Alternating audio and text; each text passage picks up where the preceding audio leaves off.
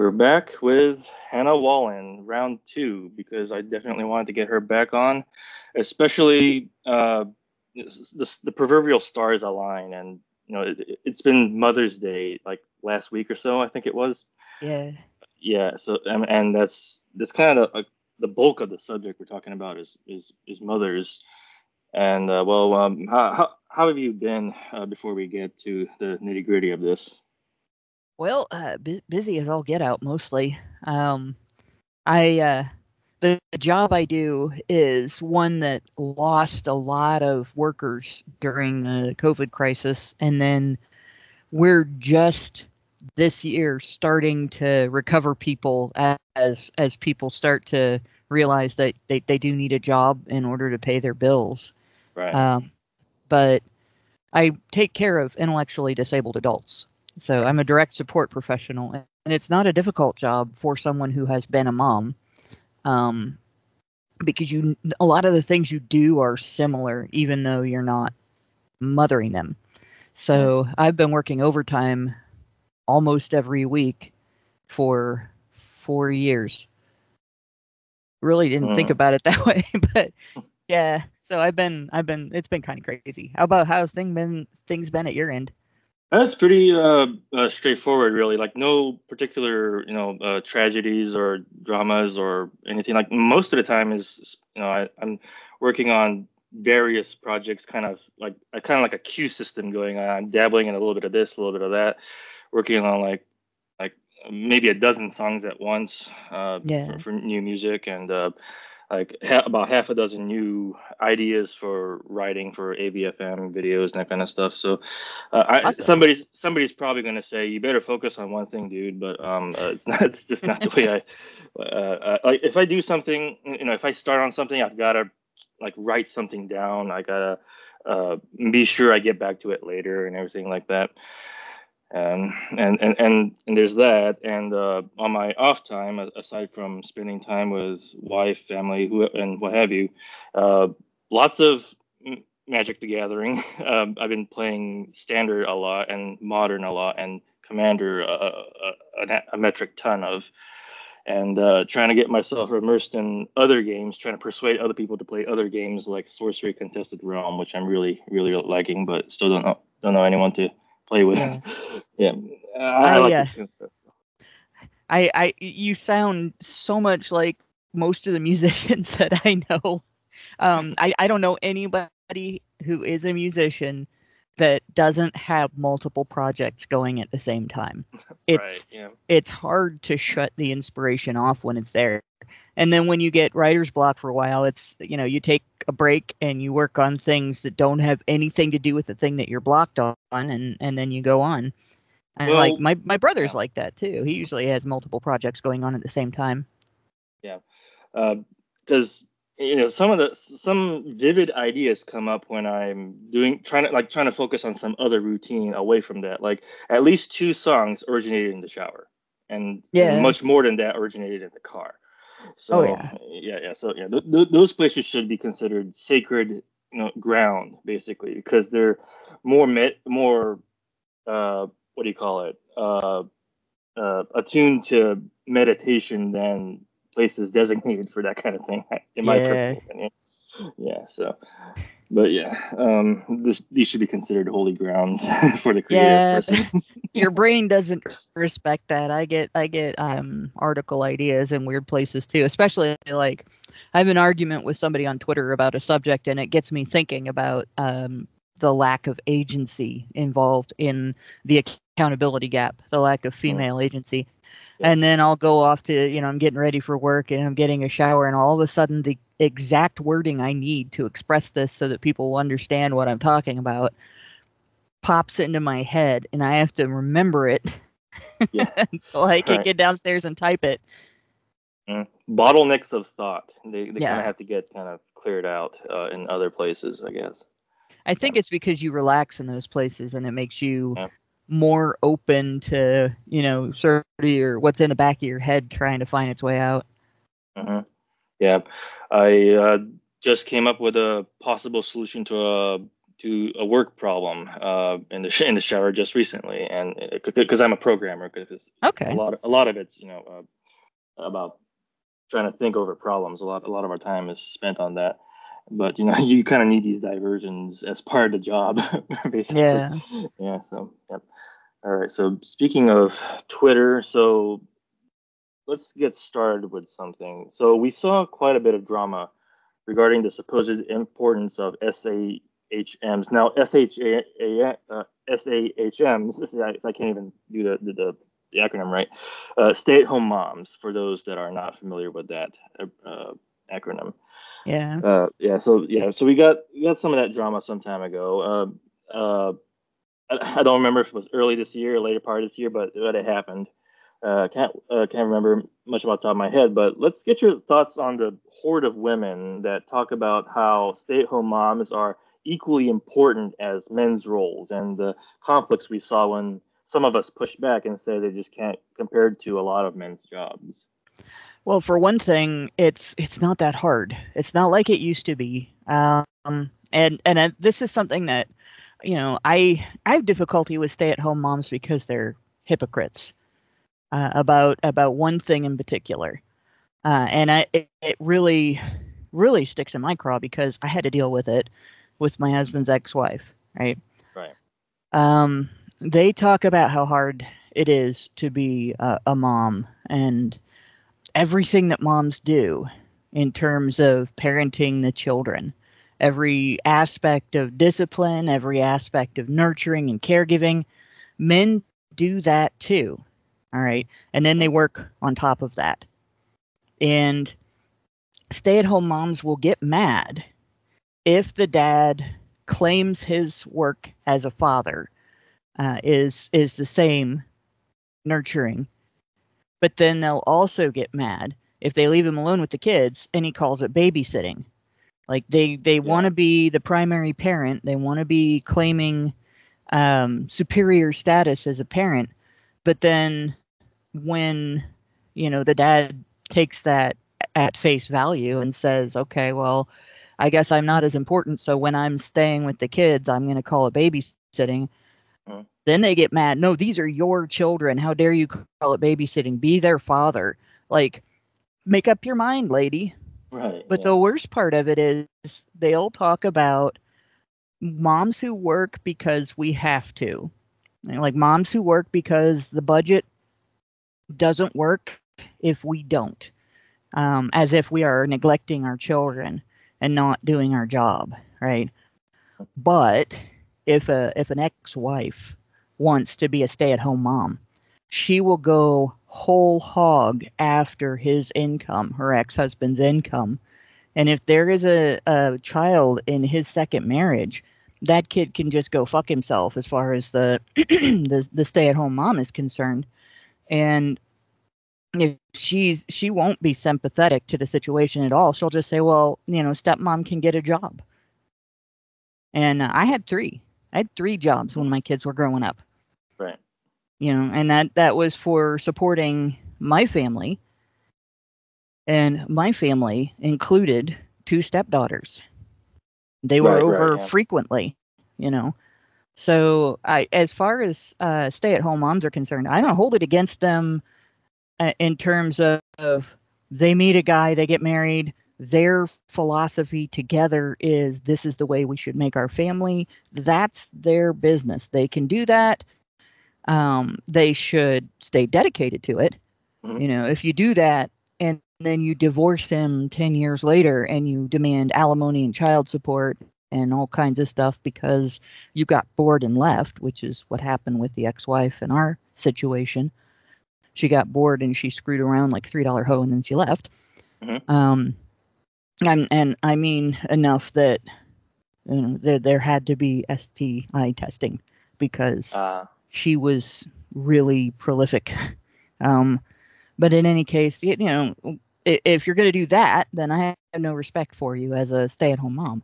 But if you are like the stay-at-home moms in my family who took care of their children through their formative years, through their school years and everything. And then when they graduated high school and the kids were in college, then mom got a job and helped pay for college. Like that. I have a lot of respect for that.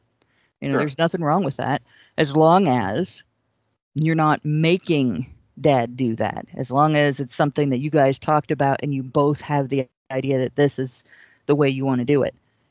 People should be making those decisions for themselves. It's not what my husband and I decided for our family. And that other people feel that that is what was best for their family does not make it what was best for ours.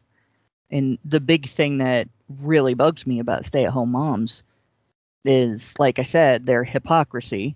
Because obviously, if that's the best thing for the family, they shouldn't be sabotaging other women's ability to do it. And the sanctimonious attitude they have toward other women. Like, you're telling me that because you didn't do both jobs like women like me did, that you're better, but you're not. Right? Neither one of us is better. We both did what was best for our personal families. You fill the space that's needed. Well,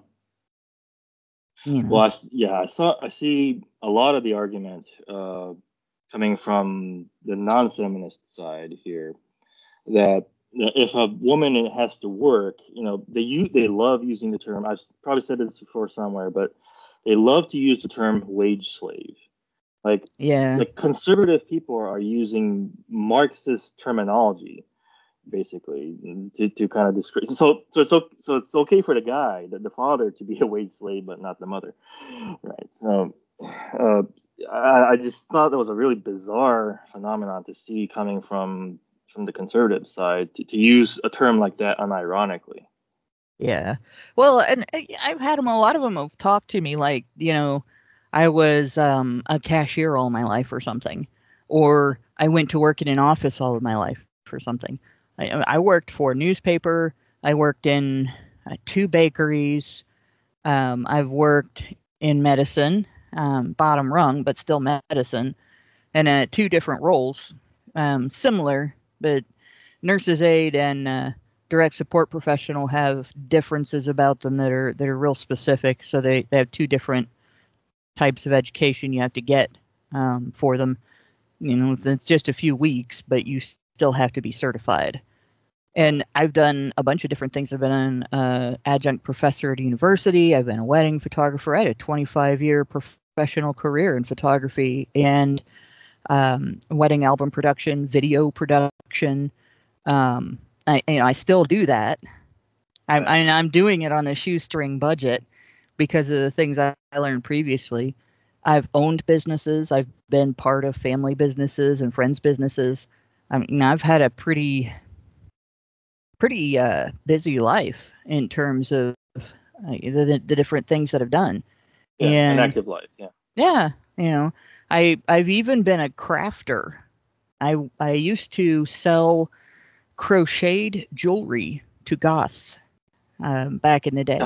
So nice. And it's kind of cool because I like glitter goths. Glitter goths ask for the coolest stuff, and then it looks really cute on them, But what's and we're talking both sexes. Glitter goths, like your regular goth, usually they're into heavy metal or death metal. They're like metalhead kind of goths, and they're usually into darker clothes. They're usually wearing band T-shirts or snarky commentary on, society. And you see a lot of things that make you look tough. Not necessarily biker gear per se, but stuff with spikes on it, a lot of face jewelry and stuff like that. So the difference between them and glitter goths is that glitter goths will add neon stuff, glittery things, shiny, sparkly things. The girls will add hair extensions that are quite obviously not hair, like really thick, puffy yarn and stuff like that. Yeah, that is neon, and they look really cool. I know what you're talking about. Yeah, I think I've seen a few of those. Now that you mention it. Yeah, and you'll see more goths at like a death metal concert, more old school goths at a death metal concert or punk, anything like that. But glitter goths, you find those at raves. Yeah. So you'll see a lot of them will be into more hallucinogenic rather than like if they use drugs, old school goths are probably in a pot. Right. But if they're using drugs, glitter goths, I usually hear from them about what kind of hallucinogenic trips they've been on, and how interesting it is, and the stuff that it enlightened them about, and all that stuff. I'm not really big into that at all. I'm afraid I might be allergic. So Oh, right. I have so many bad allergies, and there's evidence of something called mast cell activation syndrome, which means that I could become allergic to something at any time that never bothered me before. So I don't want to try anything that if I have an emergency and I try to go to the emergency room and explain what's happening to me is going to mess with my ability to do that. Mm-hmm. So I don't Right. take anything. Yeah. It's kind of That makes scary. sense. That makes sense. Yeah. Yeah. But yeah, I've done all that different stuff. Like, but they all talk to me. Like the only thing I ever did was work a cash register at a grocery store or something, which I actually have never done.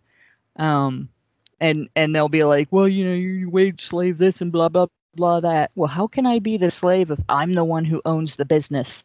Right. Exactly. Yeah. Your own slave. Yeah. You're Yes, enslaving yourself, man. I have enslaved myself. Please shoot my captor. Wait a minute. No, don't do that. Right. Yeah. Yeah. The left really likes using that argument that you're a slave because you have to work for money. Like, I just kind of, it's not worth responding to at this point. So, I actually got into a long argument with a Marxist about this, and I pointed out there is no point in the history of humanity, recorded or unrecorded, or even in our development pre Homo sapien status, right, where survival didn't involve labor.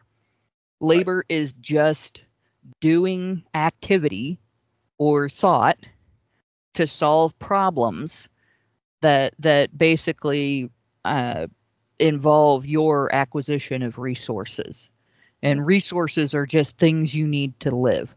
So before we had jobs, we had to hunt and gather. There wasn't this thing where, like, if you did none of that, you ate anyway, right? Unless you were a baby. Yeah. You know? Exactly. Yeah. Kind of reminds me of the Way to Eden, the Star Trek episode where those hippies came on board the Enterprise looking for their Eden. They were all going to have the good life and just lounge around and eat and not toil or anything like that. Yeah. Yeah. Of course, the planet they landed on turned out to be completely poisonous. But and it's the dumbest argument. I mean, there's the alternative that they're offering is essentially going from having the ability to determine how much you earn in terms of resources, and we use currency as a substitute for resources, and then you go get the resources you want with it instead of having your boss pay you in potatoes and you wish it was steak, right? Yeah. But so you get currency, and if you want potatoes, you can go get them. If you want steak, you can go get them. If you need to pay your mortgage, you can pay your mortgage. All that, right? But under communism, instead of being able to say, well, I need more currency so I can get what I want, instead of I only have what I need and I don't, I'm stuck with that and I don't like it. Under communism, you don't get to decide that. Right? You don't get to decide I want more currency because that makes you the bad guy. Even if you're willing to work extra, even if there's a need for you to work extra and you're the one willing to fill that need.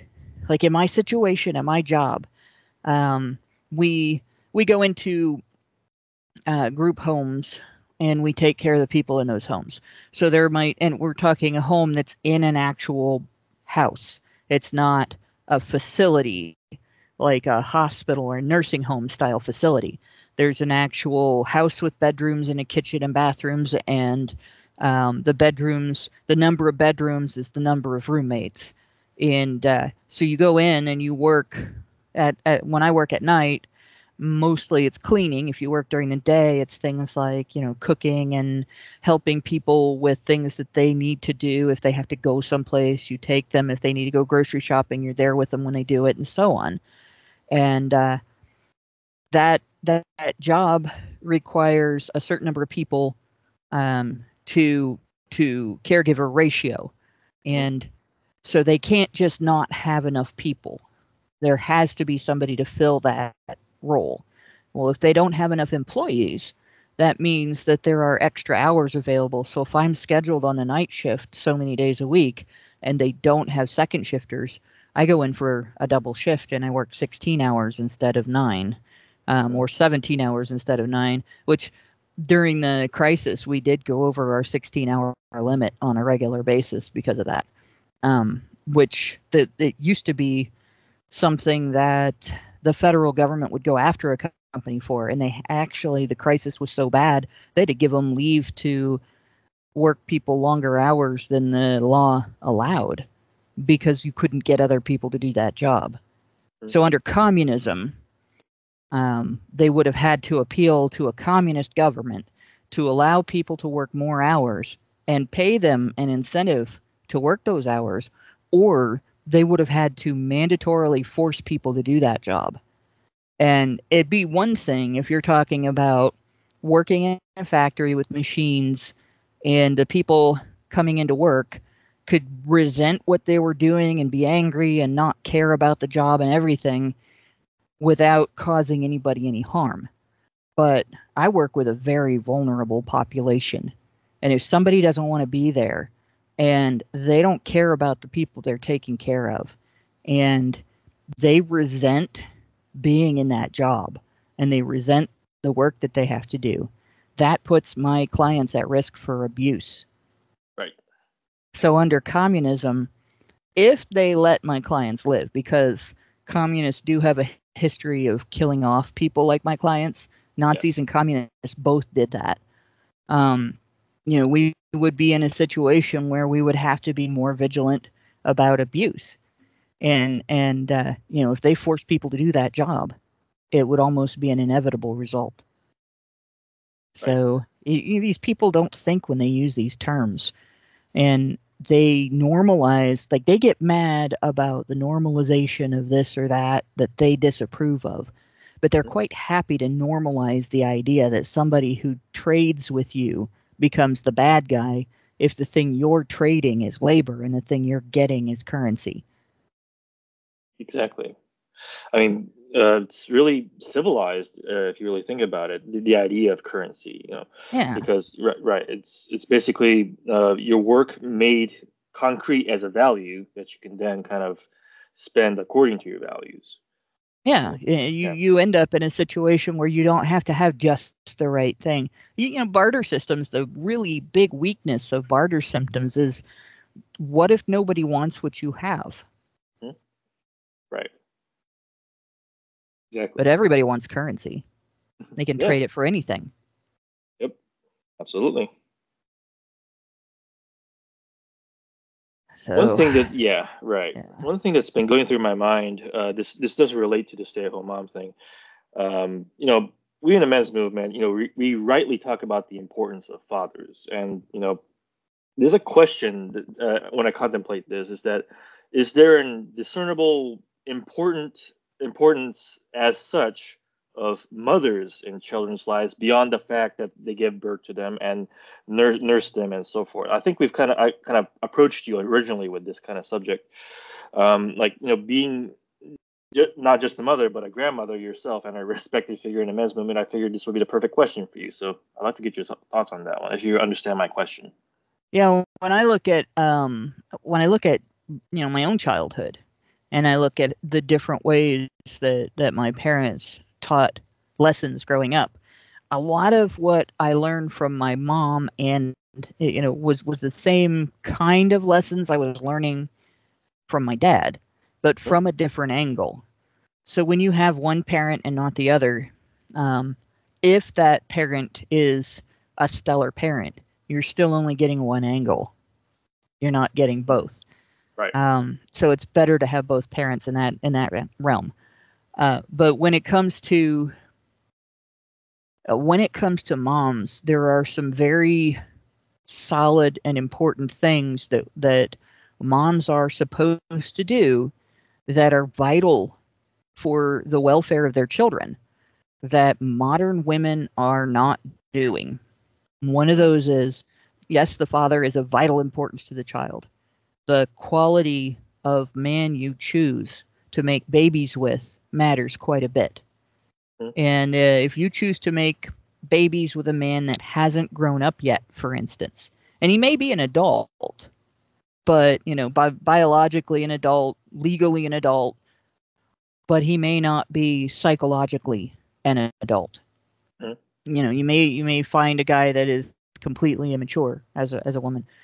You should be vetting him for character. And a lot of women are just sleeping around until they get pregnant and then collecting child support but not getting married, or they're getting married and then getting divorced. Very important for women to control when the family is started. That was the one that I screwed up. Right, my son should have been about 4 years younger than he is, and it really created a situation where there were a lot of our struggles that came from me fighting tooth and nail to shield my husband and my son and my stepdaughters from the consequences of my failure to wait and my failure to control my fertility at that time. And a lot of women think I'm really harsh about that when I talk about that. Well, I'm talking about it from personal experience. There are things that I couldn't stop from happening to my kids that should not have happened to them. And they've all had a hard talk with me about it. Like, we've had this discussion where I've said, these things happened because I didn't wait. This is my fault. And you guys shouldn't let this happen to you and your families. Because you didn't like it when it happened to you when you were kids. And you don't want it to happen to your children. And, I have wonderful kids. They worked very hard to try to make me feel better about things that I shouldn't feel better about. But the very important thing to take from that is that it's important to communicate to other women, don't let this happen to you. And the worst thing that I've noticed in women right now is they are offended about not letting that happen to them. They're offended at the idea that life could be better and they might have the control to make it better and protect their families from going through worse. Right. So that's one thing that's really vital in a mother, and children need that from their mother. It's useful in a way also for a family to have the ability to tag team time with the children. Like, my husband and I worked opposite shifts when the kids were young. It wasn't easy. We didn't get to see as much of each other as we liked, but we both got one-on-one time with the kids, and we both brought money into the home. Although I brought most of the money into our home because everything that he brought into the home was taken right back out by the government and sent to the ex-wife. So, I mean, there's a lot of things. Mothers do the softer end a lot of times of, I guess, ethics training. When I broke the neighbor's window by accident, which it's I think I've told that story. It wasn't entirely an accident. I did something I was told not to do, and the consequence was the window got broken. You said on the HBR, one of the HBRs, I think you were talking about that. Yeah. I was supposed to not climb the walnut tree out behind the house because it was in a location where its roots were limited, its root system was limited, so its branches didn't get very big. And lo and behold, what my mom said was going to happen happened. She told me it would break, and I got up high enough, and it did. And that wasn't really a big problem because I could climb anything, but a walnut fell and hit a branch and bounced off the branch and broke the window of the bathroom in the neighbor's house. And both of my parents had discussions with me about it. I always talk about what my mom did. She asked me to look at the burden that I had placed on the neighbor. It's going to cost him money to fix that window. And so she hired me to do extra chores over and above my chores, and she paid me minimum wage. And when I earned enough, I went and covered the cost of the window. Yeah. But my dad also talked to me about it, and he talked about, you don't necessarily obey rules because you approve of them. You obey rules because they're in place for a reason. And if you think that the reason is wrong, then you appeal verbally and you have a discussion or an argument. You don't just go out and disobey the rules, because sometimes there are things you don't know. And my mom hadn't brought that up, right? But my dad's not the one that brought up how the neighbor might feel about spending the money, that he might have had it earmarked for something else, and all that. And, we have this long conversation, and even with the insurance, she's like, yeah, if his insurance pays for that, it'll go up. His cost will go up. He'll pay for it out of pocket one way or another. So you're going to pay for this window. So both of them had different outlooks. And that ability to have that united front with different reasoning and different things to explain to the child gets a much bigger picture when both parents are working together. The child gets to see what love is like between two parents that are dedicated to each other. The child gets to see what kind of partner to choose when their partner is, and both my brother and me had that growing up, because we had, both of us had great same-sex parents and great opposite-sex parents. Yeah.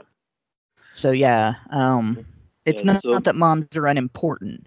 It's that there's not a specific role that you can say all moms have to do this, right? Moms can be more like the water of the family. We can fill in spaces where we're needed instead of being vain about our role must be this, and if it's not, then we're not doing it right. Well, one thing I hear a ton of is the overimportance, because they are the ones that give life. A lot of women like to use this argument when it comes to saying that the mother is like the prime or the most important parent. Even though my rebuttal to that would be that both the mother and the father are the life creator. I mean, the mother may deliver it, but why are we ignoring that both had a hand in this? Hey, women talk about that like it's a godlike ability. Exactly. But rats do it. Yeah. Right? What it is, it's a privilege. I get the first 9 months, and I'm going to be selfish about it. I'm keeping the child inside the whole time, right? Obviously, it's not selfish. The kid's in danger if, premature birth is dangerous for the baby. Yes. My younger stepdaughter actually was a preemie. Now, there's a story for you too. My husband's ex-wife is much shorter than I am. She's a tiny little woman, and she was not weak. Like, she was a gymnast. She was on the gymnastics team in school, and she wasn't a wimp either. She fell and broke her neck in gymnastics, and she had to learn to walk all over again. And they didn't think she was going to do it, and she was like, "Oh yes, I am," and she did. And she has some handicaps from that. Like, you can barely tell if you don't know the story behind that, then you wouldn't understand why when she gets tired, she shuffles a little when she walks. But so there are things I can respect about her. She's not a lightweight, but everybody has limits.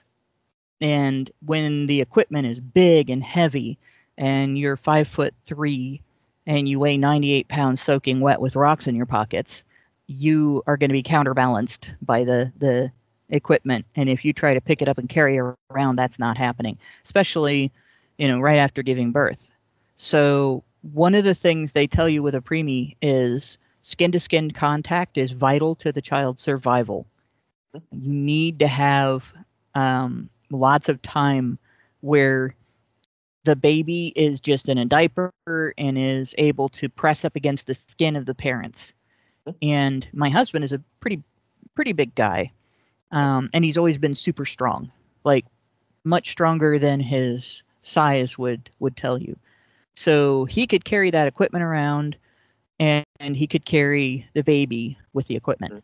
And so while she was recovering from birth and the baby was in the most danger, he's the one that carried her around with her monitors and her machines to make sure that she got that skin to skin contact. And to this day, she's a daddy's girl, which I can't blame her because she has an awesome dad. He's every bit as awesome as my dad was. But so it's, again, this idea that women do this alone.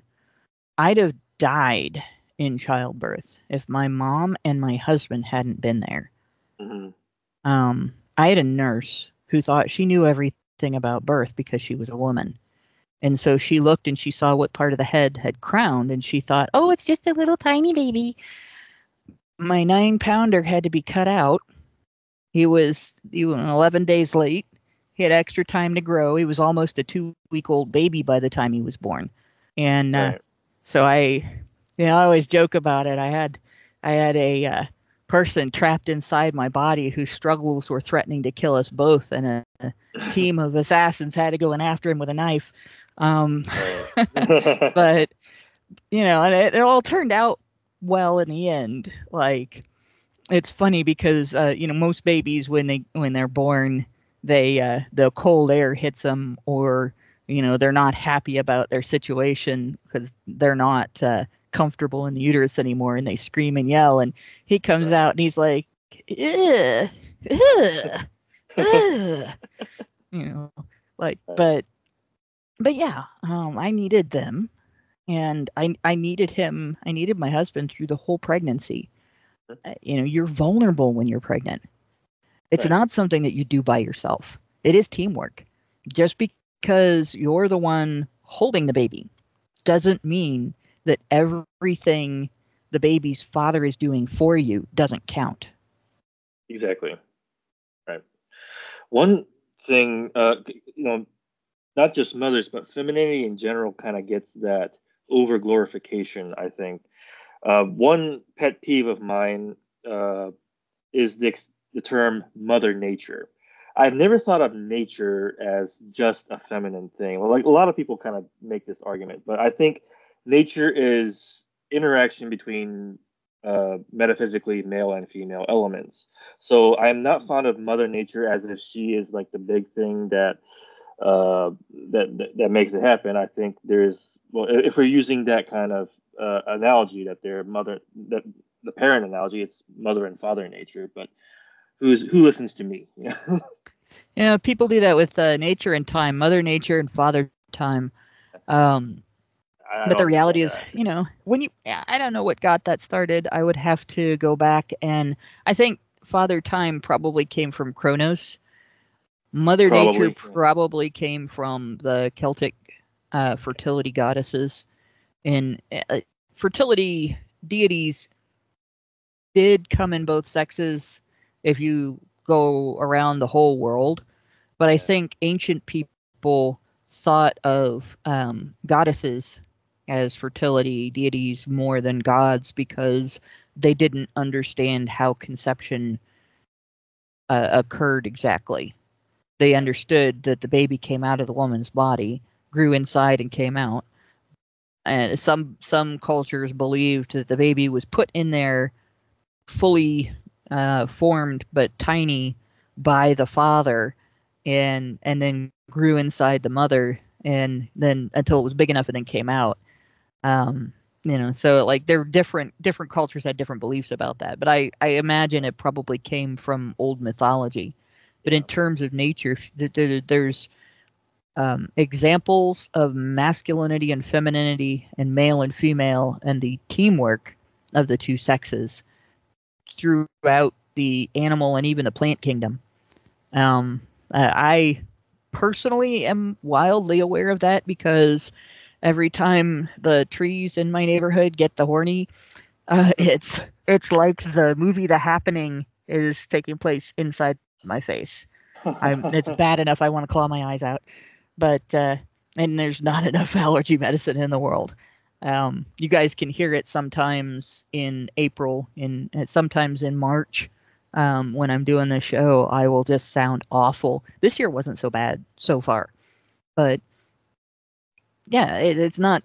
It's kind of dumb for people to try to make one sex over and above the other based on the idea of fertility and childbirth, because we have, as of yet, we have not made it happen, that a person was born from just one sex of parent and grew up, had a normal childhood, and grew up and turned out fine. We've seen evidence that it can happen, but not with women. Right. Well, more even when it comes to the social subject, in terms of like the importance of women in society and so forth, one thing I hear sometimes in our own movement, sadly, is that this is what sticks in my craw, is the notion, and I paraphrase, the purpose of women is to civilize men. I've had a lot of problem with that statement because it downright implies that men are savage, uncivil by nature, and by that extension, women are angels bestowing civility to men. So it's all because of women that we have our civilization. Which I hate that, basically. Well, but how many of the ancient philosophers were women? Actually, how many of the philosophers of the Enlightenment were women? Because the ones I hear about, the ones whose names are the most famous, those are men. It was men who invented democracy. We keep hearing about how great that is and how terrible that is. It was men who invented every aspect of order and organization within our society that is designed to protect people from conflict between tribes. And as we get bigger, warring states, with the idea that, well, maybe we can make arrangements so that we can trade together instead of fighting over resources. Men did that. Women didn't. And when you look at the history of rulers that were female were more likely to start wars. They were more likely to engage in conflict rather than use diplomacy. So, and I will admit, I'm not very diplomatic unless I really want to be. And when I am diplomatic, it's for the sake of being a better person on the outside than I am on the inside. And that struggle is going to be there for the rest of my life, because quite frequently on the inside, I am an asshole. And I always joke about, some people are born without the bitch gene. And people are like, there's no such thing as a bitch gene. Yes, there is. It is the X chromosome. And men only get one.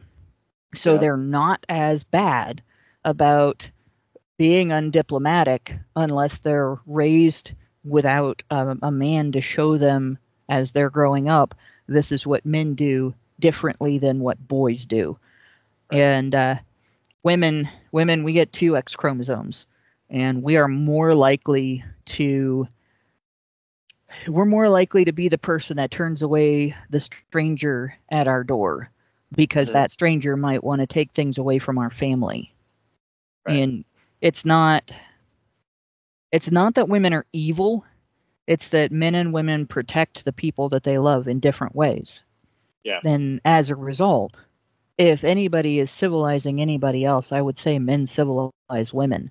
We would be the ones that, if you put us on an island as kids and gave us a knowledge of survival techniques, we would be killing each other like Lord of the Flies by the end, instead of cooperating.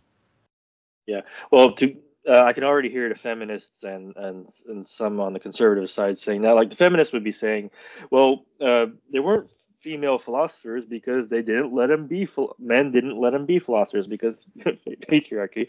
But how are they going to stop them? You think and you write things down, and then later when other people see it, they decide whether it was a smart thing to say or a dumb thing to say. Right. Yeah. That's not exactly a limited thing. Right. And then the conservatives will be saying, well, we inspired these men because we are women. We civilized these men because I, it's just Yeah. something that I can hear them talk.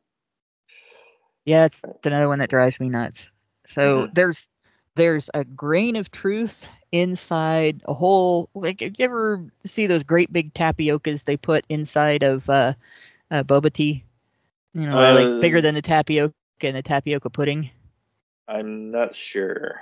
Oh, there's one in my neighborhood. They have, it's like the half the size of a gumball. That they have to have a big straw to get them up out of the drink. They're bigger than a sweet pea. And normal tapioca pudding, like if you get tapioca pudding, those little tapioca balls, when they absorb moisture, they get slightly smaller than a sweet pea. But in the middle of that, there's like a little tiny grain where the moisture just hasn't reached. So it hasn't absorbed it and it hasn't expanded. And the rest of it is all this fluff. So human beings, male and female, all, when they are inspired by a goal, I want to make sure my family is safe. I want to make sure my kids have food. I want to be the person that I want them to uh, admire and try to be like when they grow up, so their lives will be easier. And all of those different things, or even just, I want us to have a car that's not going to break down on the way to grandma's house. Yeah. Yeah. Right? Yeah. You do better. You work harder. You get up in the morning when you're not feeling great. You don't have that second beer, at the bar with your friends. You come home. You don't drink when you go out to dinner because you're going to drive and your kids are going to see you do it. All of that stuff is because of the people that you love. So the grain of truth is that, yeah, women can do that, but they're not unique in doing that. Women do that, children do that, men do that. I work hard at being a better person because I want to be the woman my husband loves. And he is an excellent person. He has a heart the size of Texas. And even though he's going to have boundaries like a normal person, he is it's hard to explain without, I don't want to make him sound like a pushover, but he is a very kind and loving and gentle person. And I guess I will put it this way. He's incredibly strong and he knows it. He knows how big he is. He knows how strong he is. He knows that he can break people if he wants to. And he's very careful how he uses his strength because it's a hell of a weapon. And he's very gentle with other people because of that. And he's also highly intelligent, and that's another weapon. He also has the capacity, if he wanted to, if he decided he wanted to be an asshole, he could take advantage of people and they wouldn't know it. He could hurt people and they wouldn't fault him for it, those kinds of things. But he's not that kind of person. He wants the people around him who are his friends and family to be safe and happy and enjoy companionship with him, and to enjoy companionship with them. And so he acts with love toward everybody around him. So he is somebody that I look up to and I admire, and I try to do the same in my life. I'm not always as good at it. Like, I get really harsh with people that I see as being willfully stupid. Like, there's a lady I'm using that term loosely, by the way. There's a lady I've been arguing with on Twitter who is very in your face. Women should be able to do whatever they want with their reproductive capabilities, and men should just be forced to support that and, just shut up and go along with it. And one of the things that I point out is Again, it's women who have the most control over that Right. situation. You have not only starting with, whether or not a guy even feels comfortable approaching you. Because if you give off "don't come near me or I'll call the cops" kind of vibes, that doesn't happen, unless there's something wrong with him. Right. But so you have, from that point on, every step of it, he's beholden by society. He's beholden to you for consent.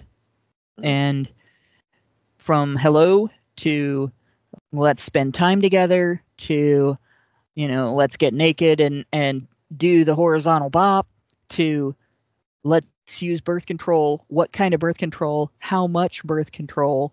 Because a woman you can combine 3 different things as a woman for your birth control and still demand he uses a condom. And if each one of those is 99% effective, you have an infinitesimally small chance of pregnancy. Like you'd have a better chance of winning the lottery while getting struck by lightning, but than you would getting pregnant under that circumstance, right? So you have that control. And men's lives could be better, women's lives could be better if we taught that to girls and they understood it and they made use of that information to prevent unwanted outcomes and give their children the best start in life, right? So when I talk to women and I say that, and the discussion is about what results do you want? How can you get those results? And they get mad and they're offended that I haven't blamed men for everything and held women unblameable. Mm-hmm. That pisses me off. And that's where I fail. I completely fail at controlling my temper under those circumstances. I want to wring people's necks. What the hell is wrong with you? Why do you want to make that more important than the outcome? Yeah, that makes sense. Because I didn't really get much of a talk from my parents about the whole sex thing. I mean, I kind of understood that sex equals very likely possibility of a child in the result. So it was just so bizarre to me that people my age should know this, but they keep keep doing things that result in underage pregnancies and so forth. Like, uh, it was kind of mind boggling to me at the time. Just why would you do that? Why won't you even protect yourself? Even that's kind of the mindset I had. Yeah, if I was a sex ed teacher, I'd be gamifying this. Mm. You think about it. Let's compare it to being the tank in a game where you have different characters, like a D&D based game, Dungeons and Dragons based game. Sure. So for people listening who do not play tabletop role playing games, you have different types of characters with different types of skills, and your battle capability is measured in numbers, and your opponent's numbers and your numbers are kind of the same sets of numbers. You have how many hit points you have, and you have how many hit points you can do in damage based on what you carry around. The tank is the fighter type character that usually has extra hit points and can do extra damage. But the other factor that's involved is armor. And armor can reduce the amount of damage that you take, while your weapon can increase the amount of damage that you dole out. And so when talking about birth control, if you talk to kids about it, that's your armor. And the condition of not being pregnant has so many hit points, percentage points. It starts out with you only have a 20% chance of conception at any given time during the month. It increases during ovulation. It decreases for a while after the ova has made it too far, or ovum has made it too far down the track without getting fertilized. Even if it does, it's still going to get flushed out at that point. And you're not going to drop another one for 28 days after that one dropped. So you have some time where you're not fertile. So your rhythm method is your first armor. and actually nobody should ever rely on that as birth control. But if you're trying to have a baby, it's useful to know. Your second armor is the condom. Sperm can't affect the ovum if it can't get in, right? But that can fail. There's still that 1% chance that can fail.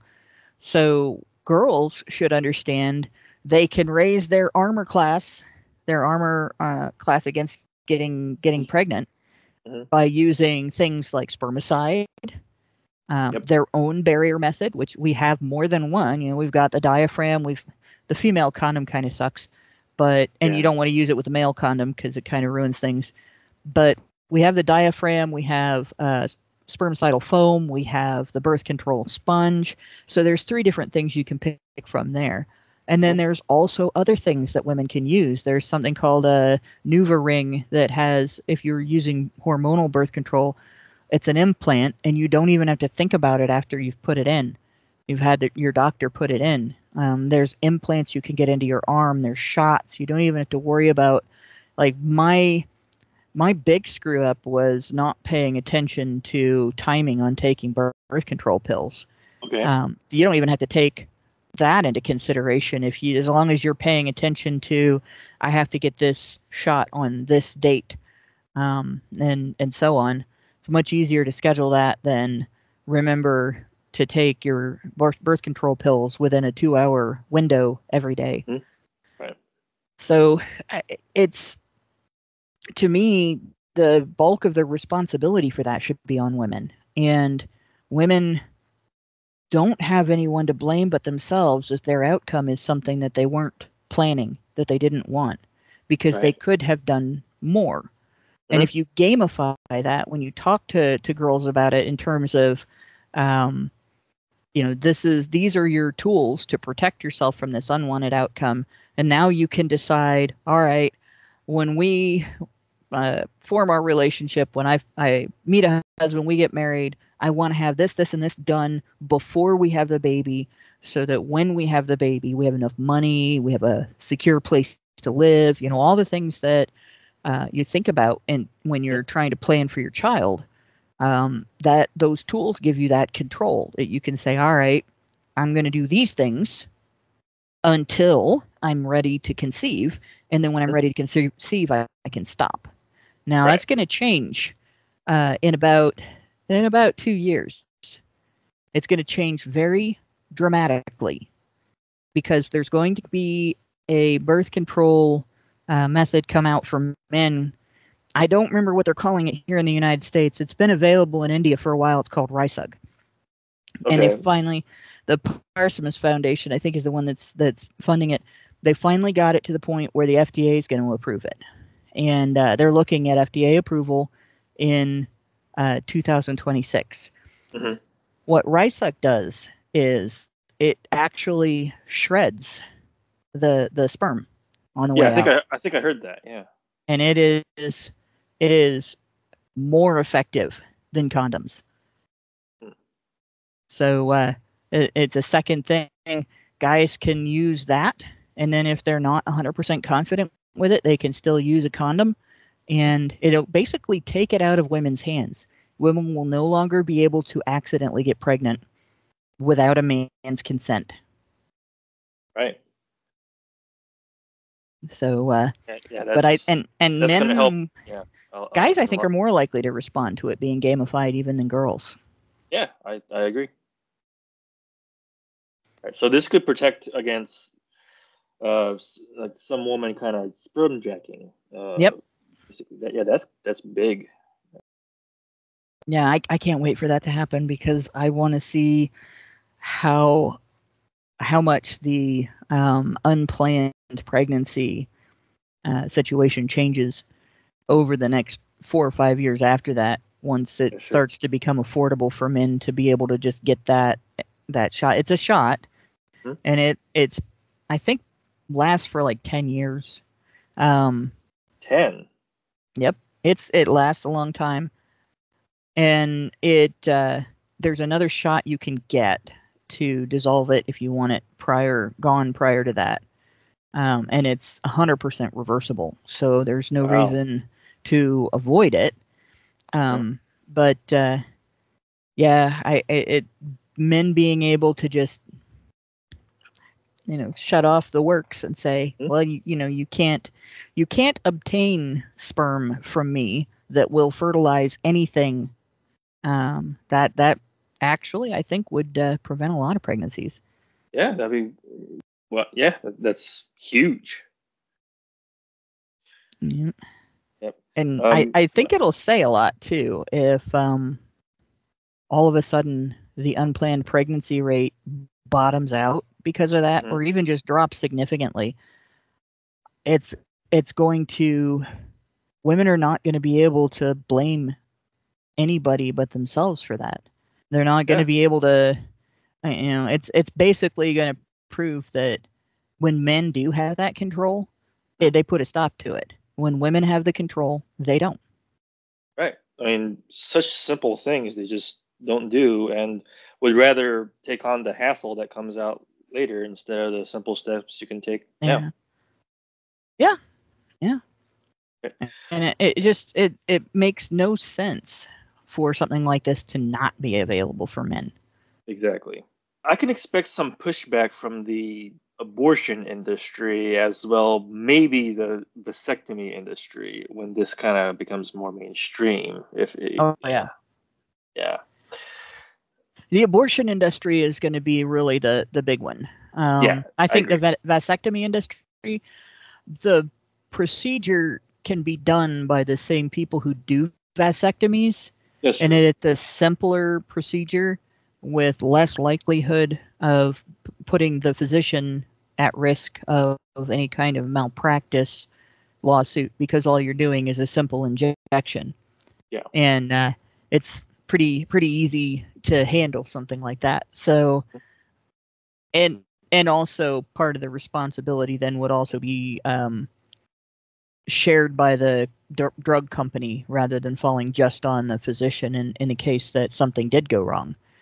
And so I don't know. I don't think the vasectomy industry would get upset about it, but the abortion industry would, because that is primarily women capitalizing on fooling other women into thinking that their best option in a situation where they've already made a whole series of unwise choices is to, quote, solve the problem by killing their babies. Exactly. Which is like the most unnatural choice you can make. And it creates, obviously, even if you were not looking at it from the moral end, there's also the psychological end. And it does create some serious psychological damage when a woman goes through that.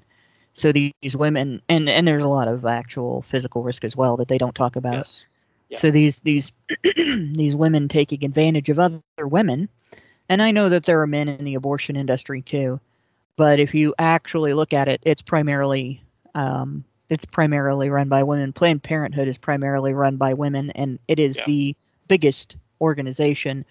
The people at the upper echelons of it are all women. Most of the nurses involved are women, and some of the physicians are men, but most of the physicians involved are also women.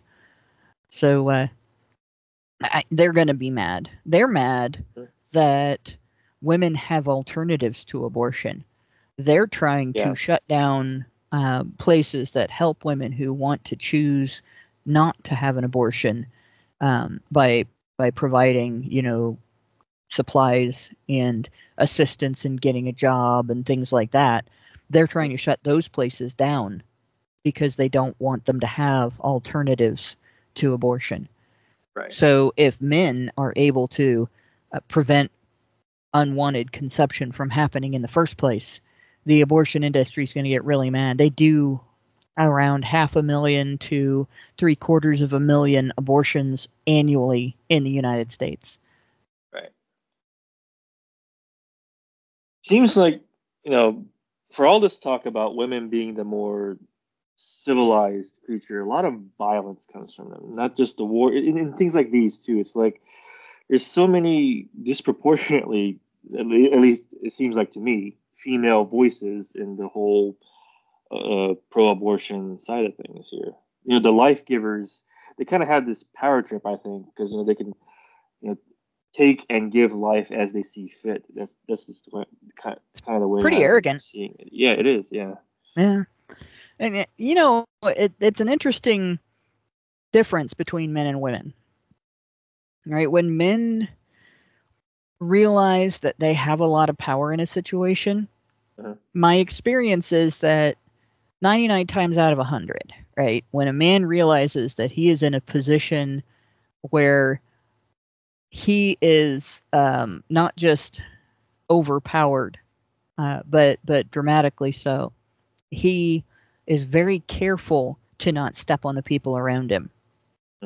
Right? He's very careful to work with everybody and take care of the people around him. I don't know if I don't get into all of the discussion about alpha, beta, zeta, and all that. Yeah. But one of the things I did notice in that conversation is that when alpha animals are discussed, non-human animals, it's pointed out that the alpha isn't just the biggest, strongest, throw his weight around guy in the group of animals.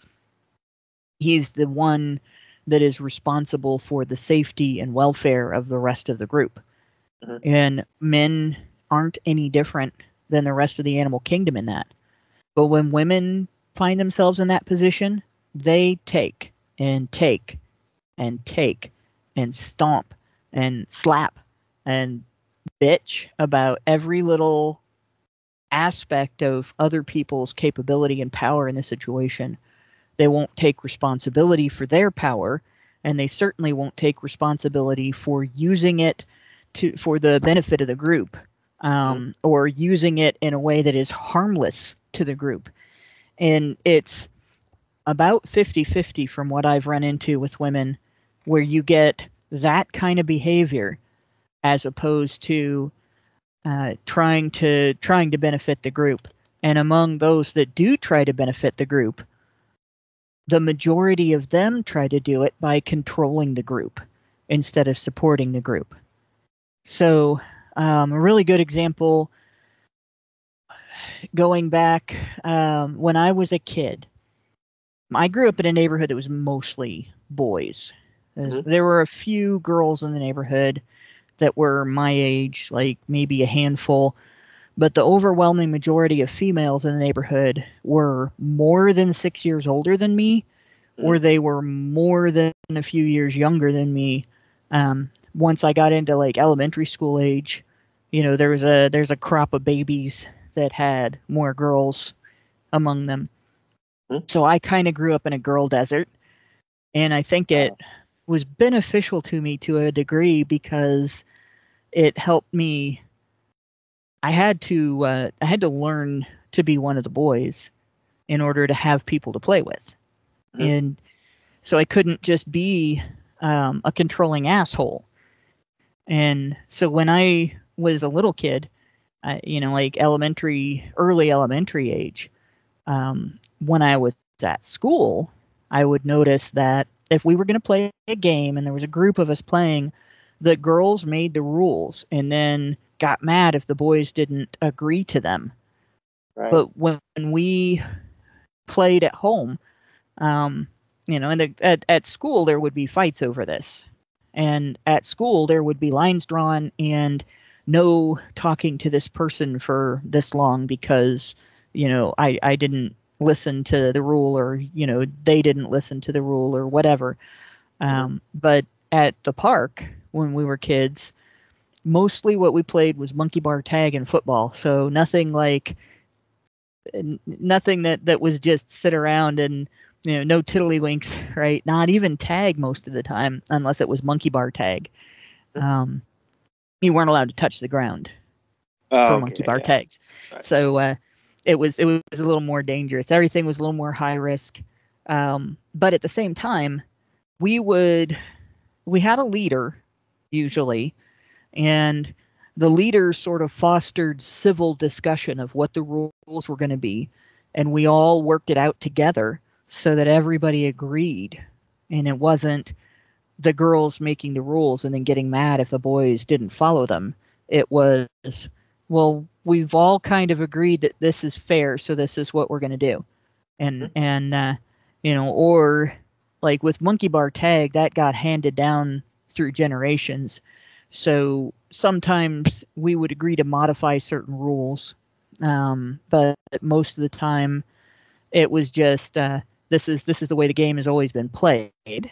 So unless somebody's objecting, this is the way we're going to do it. And it really struck me as I was, getting older and starting to think about differences in how people acted depending on their gender and everything.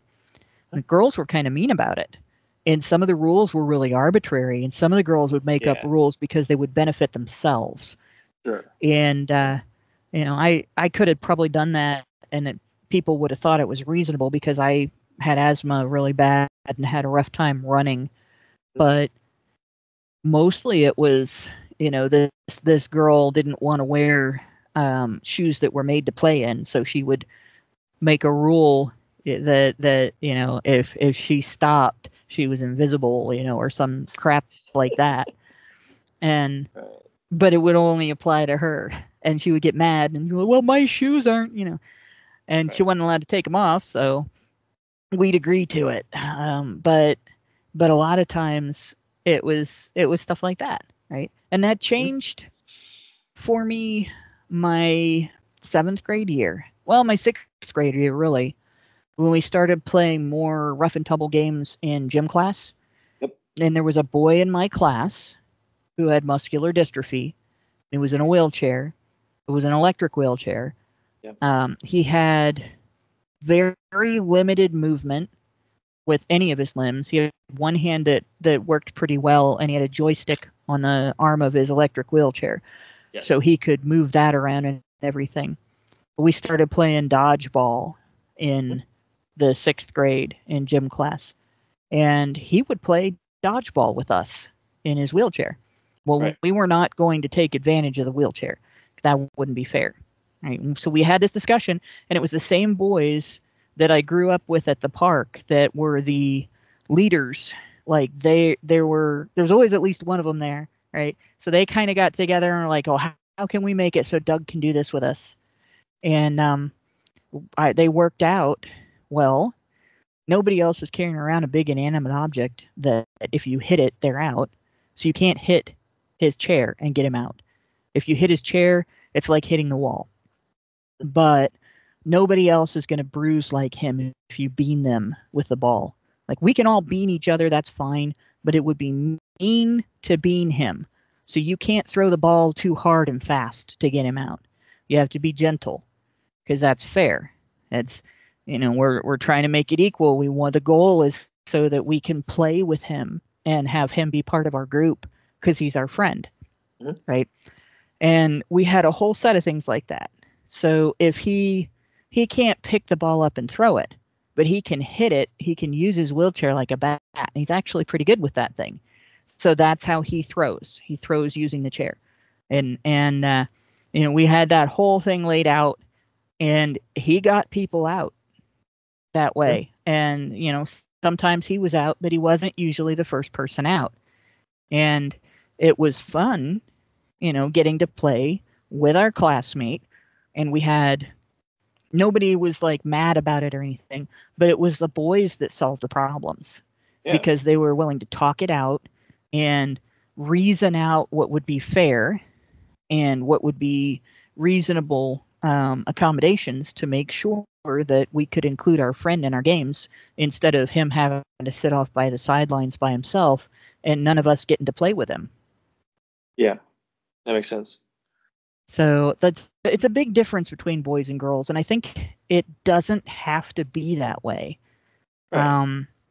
I think girls can grow up and learn that, but unfortunately, girls get coddled. Yes. Girls get coddled in 2 ways.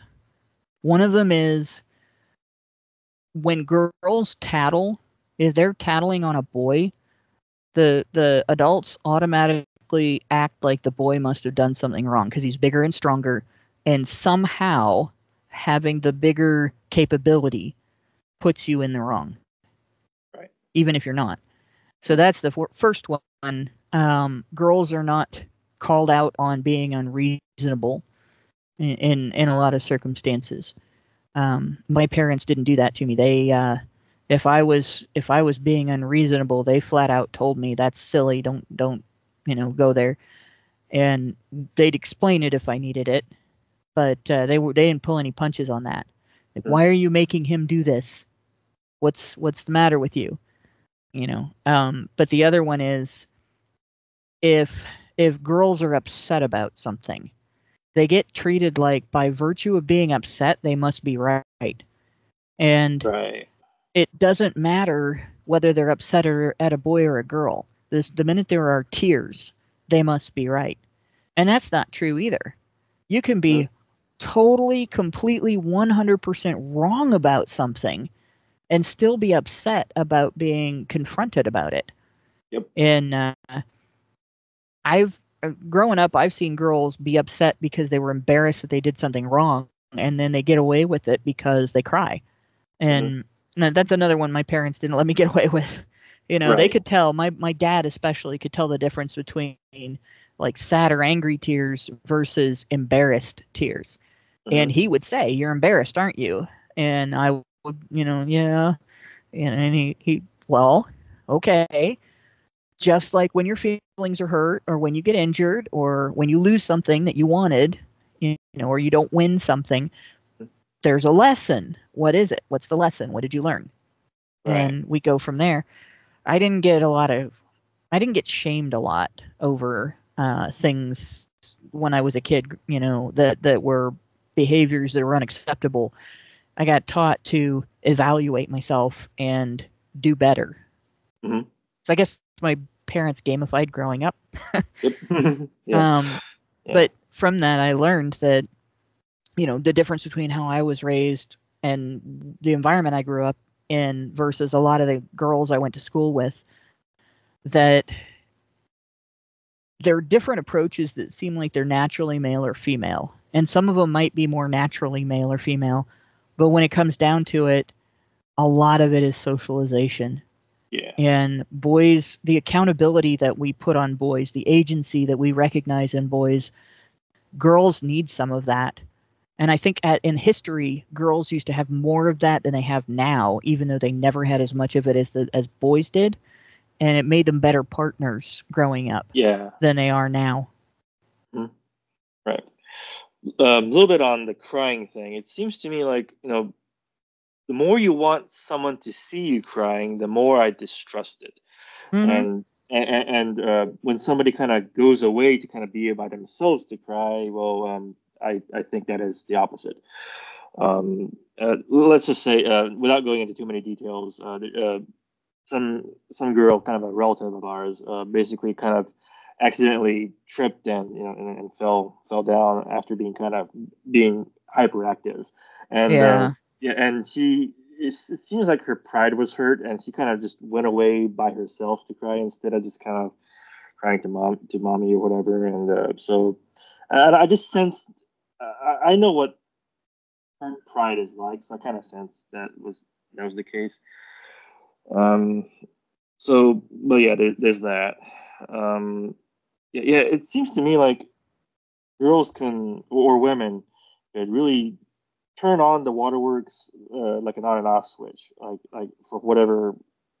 I've been watching a lot of Columbo, and it's like sometimes when the perpetrator is female, they could really turn on the water, so to speak, when it's most convenient for them. Yeah. You ever had one of those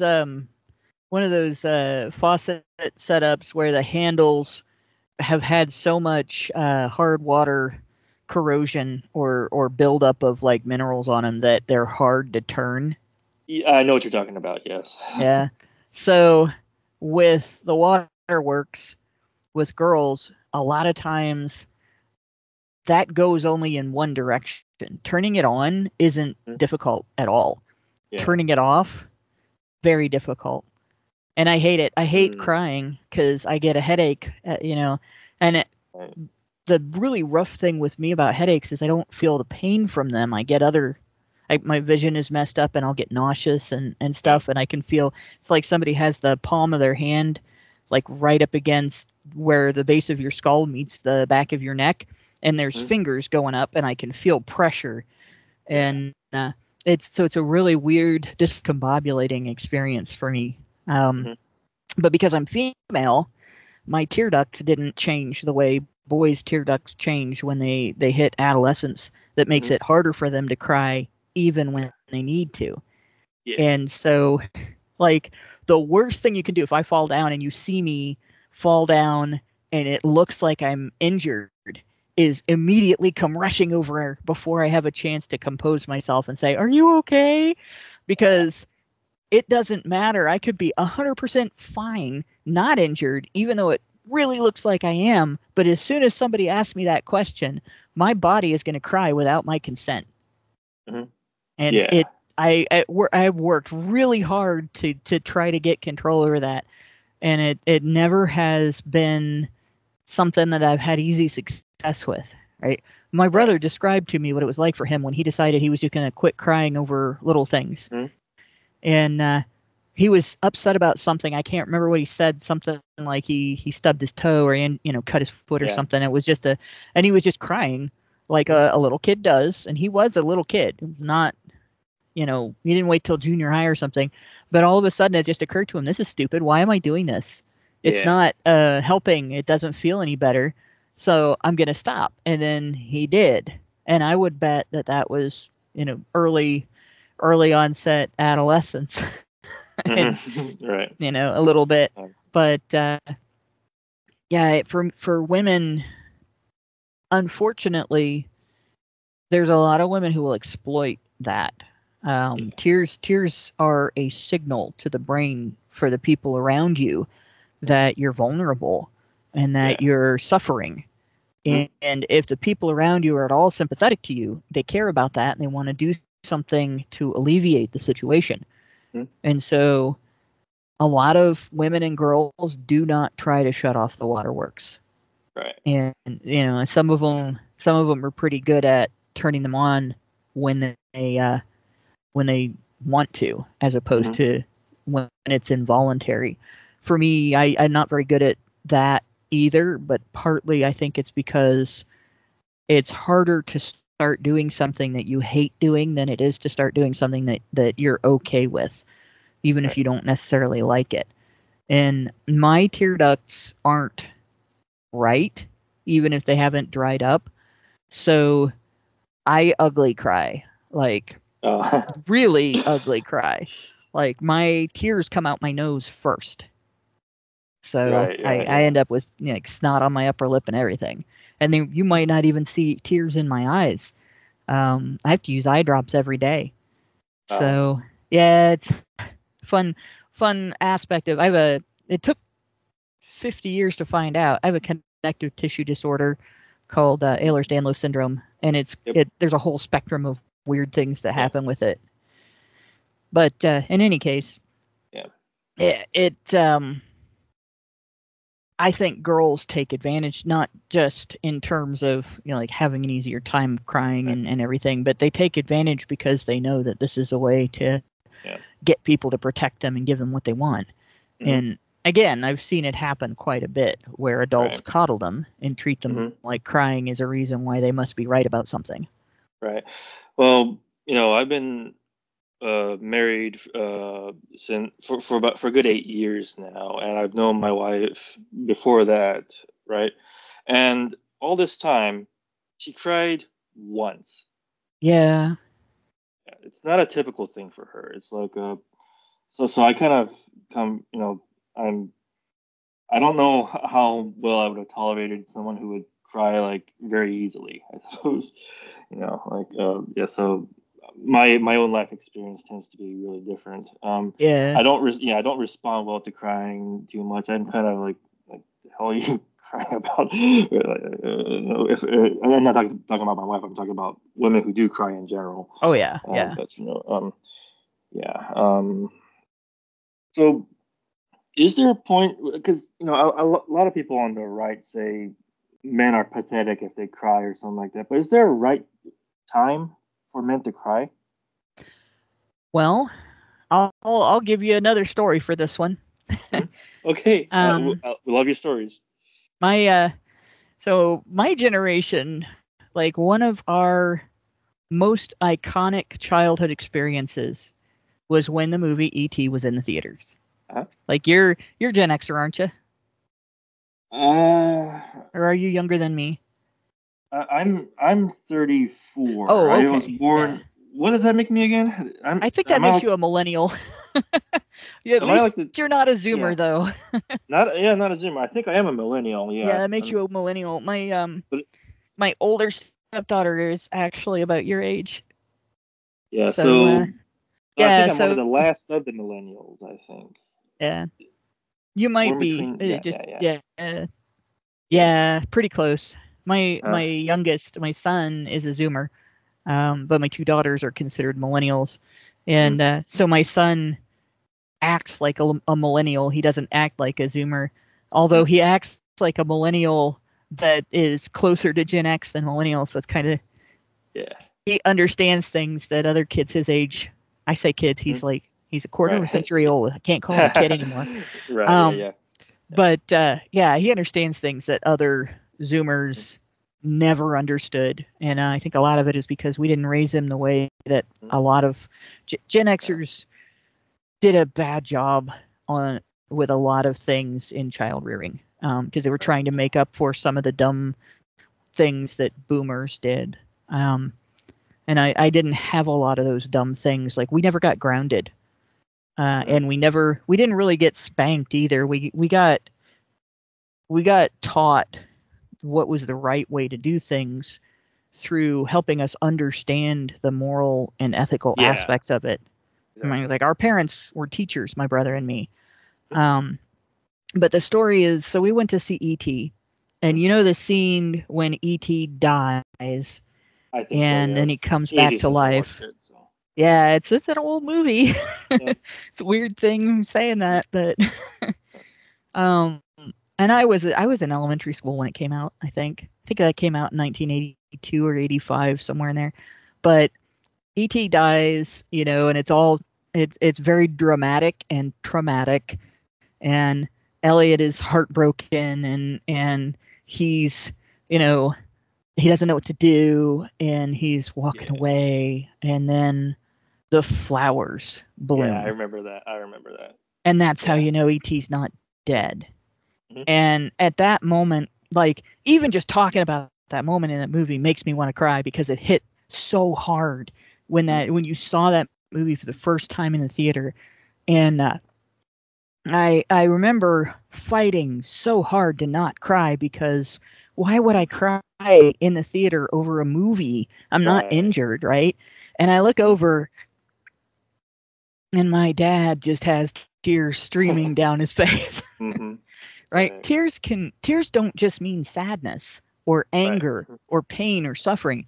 You cry because you're compassionate. You cry because you're Yeah. overwhelmed with emotion. Mhm. And Right. we treat men like they should never feel so overwhelmed with emotion that they have a physical response. Well, Right. that's bullshit. It's always been bullshit.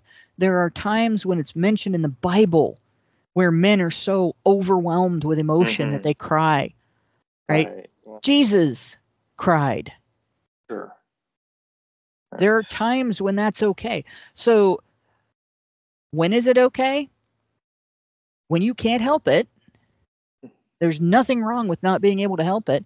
And when Mm-hmm. it's okay for you, when you feel like it's okay, it's the right thing for you to do in the moment. And it's it's not okay for men or women to whine, right? It's not okay Right. for men or women to use tears to manipulate other people. Right. Right. But it's like asking when it's okay to laugh. If something is funny, it's okay to laugh. Mm. If you're happy, it's okay to laugh. And so it's stupid to say, but that doesn't apply to crying. Right. Of course it applies to crying. Mm-hmm.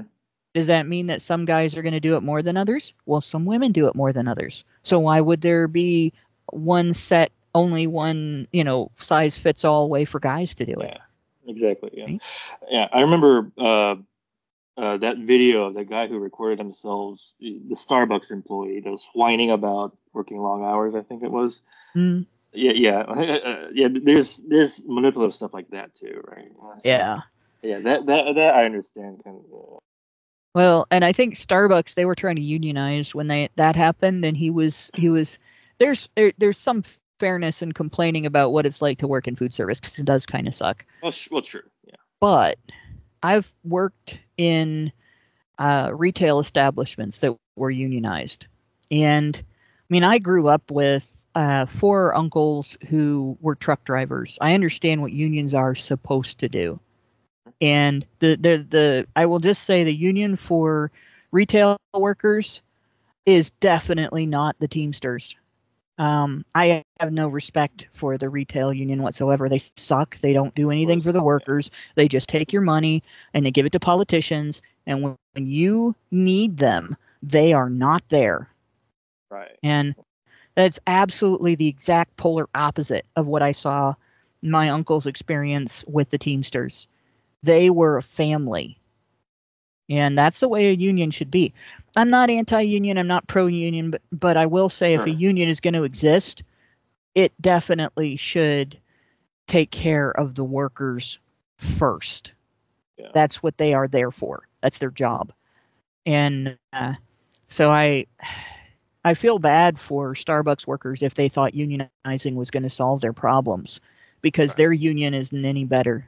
My understanding from other food service workers that have worked in unionized places is that it's about as effective as the retail unions. They Yeah. don't do jack. Okay. Back to crying. So you know what Super Sentai is, right? No, I missed part of that. You Uh, said you know what? oh, yeah. Do you know what Super Sentai is? Oh, yes, yes. Yeah, yeah, right. Uh, Yeah, yeah. So I've been amassing a good collection of those, and like you can't for a second argue that the men in the male characters are anything but masculine, right? right. And depending on the situation, they cry hard. I Yeah, mean, compared to Power Rangers, some of the storylines are much more tragic. But like uh, in Die Ranger, like the toughest guy had the loudest cry. yeah, Yeah, right. So I can't, to see that crying is unmasculine is strange to me. You know, like yeah. yeah. So uh, Well, here's the very basic way I would put it. People shouldn't be telling men when to cry and how to cry, when to express themselves and how to express themselves. mhm, It is what I see as masculine in terms of emotional expression is as opposed to feminine. And this is just from me growing up around almost entirely boys, not very many girls. So everything I learned about being female came from adult women and women that were much, girls that were teenagers by the time I was a little kid. mhm, The girls that would come in and babysit, right? I see men only crying when there is really a reason to cry. Either mhm, they are crying for somebody else's pain, they are crying for a deep loss, or they are crying because something has happened that has, because they're cavelling, basically, mhm. except not always happy. Sometimes it's just so big that's the only way that it can come out is that their body has this crying response, Mhm. and it's not something that there should be any shame in that, but at Mhm. the same time, it's not something that you can command them to do and they do it. That's not okay either.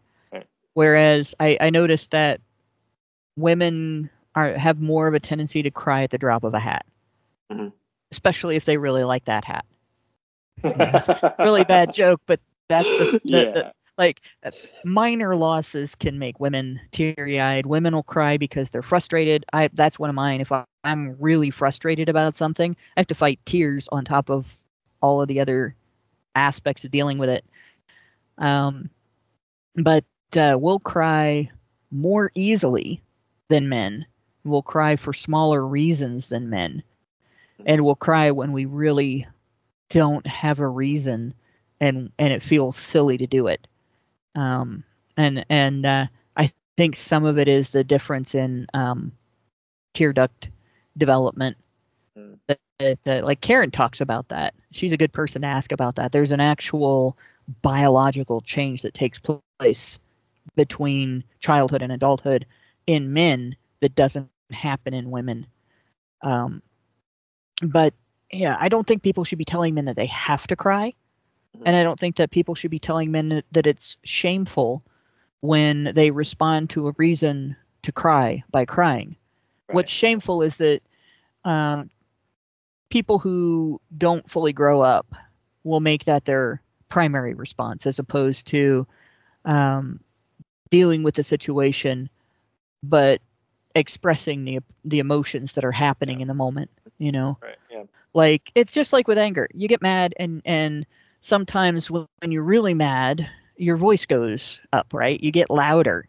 And there are some people who raise their voice when they can't help it, or when they feel like it's really important for what they're saying to be heard, and it's more important than any of the other things that are trying to be heard in a moment, whether it's somebody else's voice or the loudness of the environment or whatever. And yelling in anger is not an abnormal reaction to being angry. Yelling in anger is just a form of emotional expression, just like any other form of emotional expression. Right. But men don't get away with it as much as women do because they're bigger and stronger and scarier. And men are more mindful about that potential for scaring the people around them and getting in trouble for it because of that.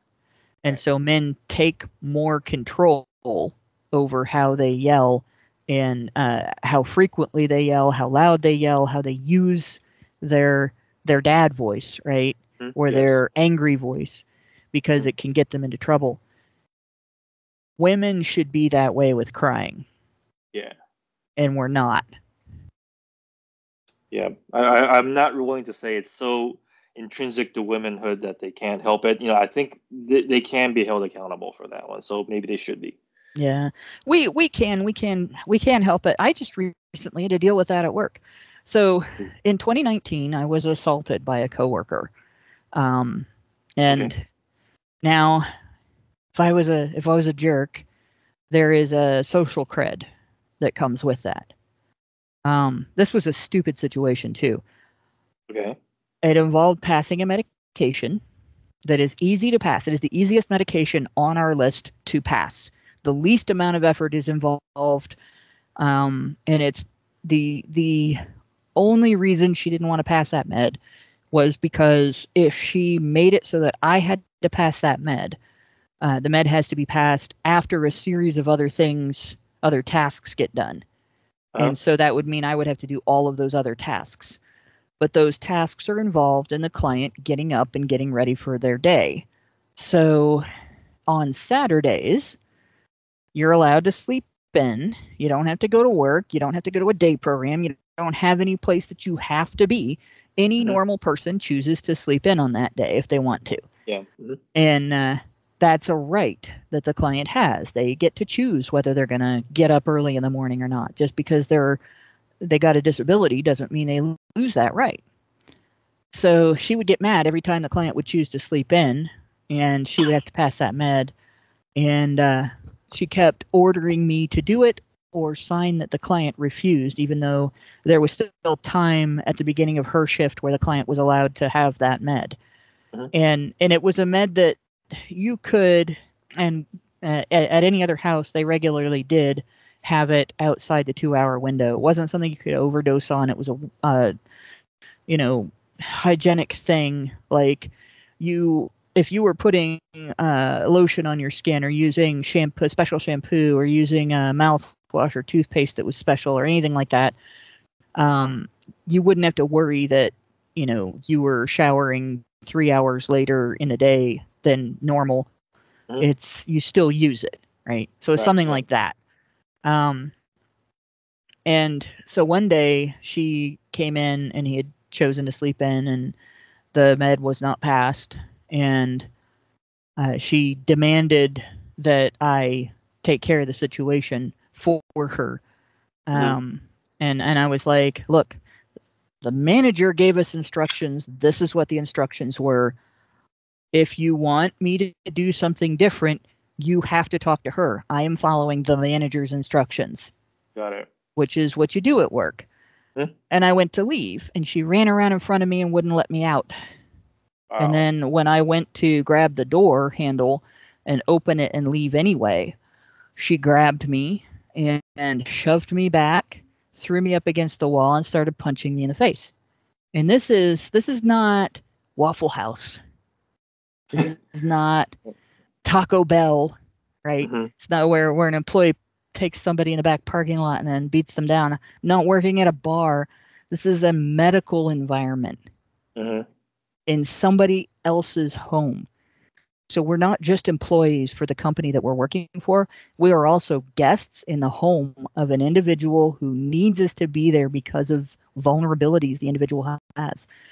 And this woman is behaving this way. And so in the moment, I was just completely shocked. Like, I hadn't been, my last get into a fight type experience, I was underage. And I was 48 when this happened. Like, I was way grown out of that years and years earlier, didn't have any kind of inclination. And she did that. And I was just like, you have got to be kidding me. Right. So for the first full second of it, I just didn't react at all. And then when I did start to react, I realized that she's half my age. She was stronger than me.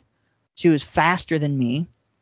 And there's two ways to fight with somebody like that, right? One is to lose, and the other one is if you have been in a lot of fights and you know how to lash out and do significant damage to somebody, you hurt them really bad. Because in my situation, I wasn't in the position of being the bigger, stronger, faster person. I was only the smarter person. Well, my assessment of the situation was that the only things that she had left vulnerable were her knees. And she threw me on the ground. And in a split second, I had this thought. I could hear her knee breaking. I had big, heavy work boots on because that's what I was comfortable wearing at the time. And I could have, she left them completely unprotected. She wasn't paying any attention at all below the waist other than to try to target my face with her fists. And then I pictured, like, here she is in her 20s and I break her knee out sideways. That is never going to get better. It'll get somewhat better, but it's never going to heal fully. She's never going to walk the same. She's never going to work the same. It's far worse than what she was doing to me. And I couldn't bring myself to do it. So I told her I was going to call the cops. I hoped that would scare the crap out of her. She ran over and clocked back out and fled the scene. So she basically legally abandoned the client. Right.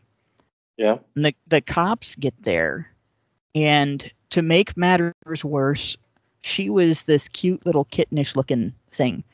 And I look like that guy from Metalopolis. So the cop looks at me and looks at Murder Face. Was it?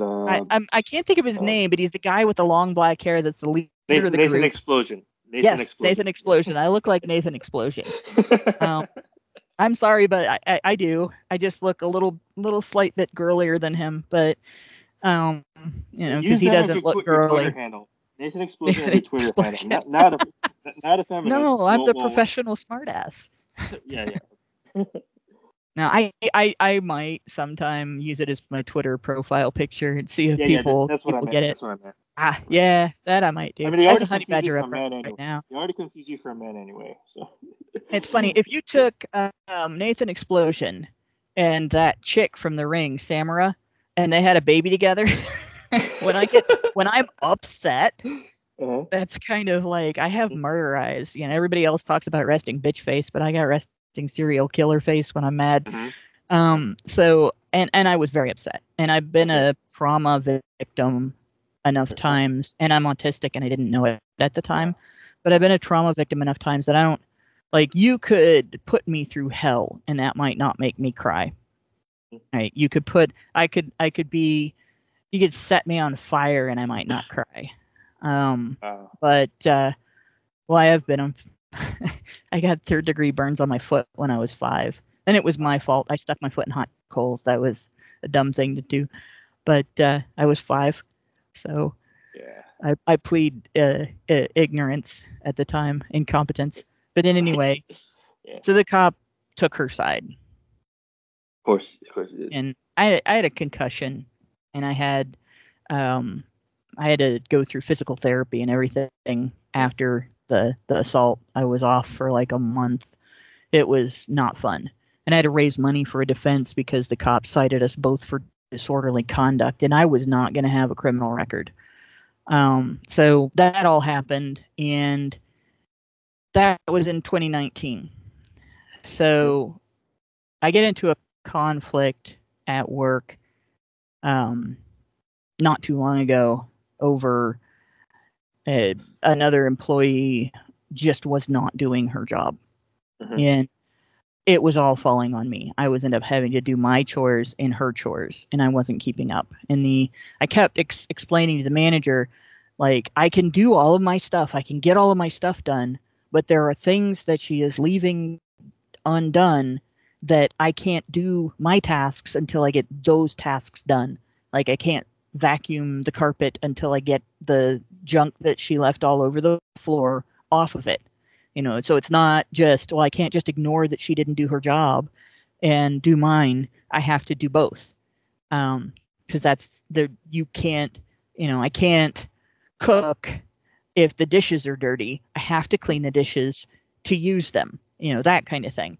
Right. And so we finally get that solved, and she goes crying to another coworker who then started a conflict over me being a prima donna. And when she couldn't get her way, she left. So there was this whole 3 in a row series of, first there was the crazy woman, and you have to be crazy to be working in a medical environment and act like that. Then there was the lazy woman, and then there was the biased, the in-group biased woman who decided that I must be a bully. So that's all done and over with in 2022. And as all of this is going on, and at the end of 2020, my mom got COVID, and she passed away in early 2021. And then my dad got the vaccine because mom died from COVID, and the vaccine wrecked his kidneys, and he died at the end of 2021. So I lost both of my parents in 2021 while all this is going on. So about a month ago, the conclusion of this is I had a coworker that is new. She's a Zoomer. There's a lot of things that she doesn't know how to do that Gen Xers knew how to do by the time we were her age. And it's just a slow process of, rounding out her learning curve, I guess would be the way to. There's just stuff that, it's not her fault. She doesn't know how to do it. She didn't willfully not learn how to do these things. But and she's doing the work of learning the work. So it's not like there's anything wrong with that situation. But my manager got fed up, and she felt like some things had been unreasonably done to me or left for me, and I had to, in the moment, I had not gotten some things done that I should have gotten done. And it was largely because I let myself get distracted working on things that could have been left for later that just bugged me. because I could get a little OCD about cleaning. And I could have used all of that cred. Oh, yes, I'm the victim in the situation. This woman's dumping her tasks on me and all of that stuff. Yeah. And of course, I didn't. I had to explain to my manager, this is not her fault. She's not being mean to me. She's not being lazy. I screwed up. I'm the one that caused this problem. This is my fault. And she just did not expect that from me because she had identified me. We had a manager switch while all this was going on, by the way. Okay. So she had identified me as the cause of the trouble because all the drama was centered around me. And when I did that, like I could see the gears turning. Why isn't she whining about this? Why isn't she taking the opportunity? Why is she telling me it's her fault? So the next time I talked to her about stuff like that, she was a little more open, and I got a little more respect for my opinions and everything. But it's just that whole thing. Men sort of automatically do what I did in the moment most of the time. In my experience working with men, they will own up to something if it's their fault. They don't blame the next person. When they do, all the other guys don't like them. Mm-hmm. But most girls I've worked with, if they have that kind of cred, and I say cred, it's like a currency. You have victim cred. Mm-hmm. I have victim cred at work. I don't like it. I don't want it, and I'm not going to spend it.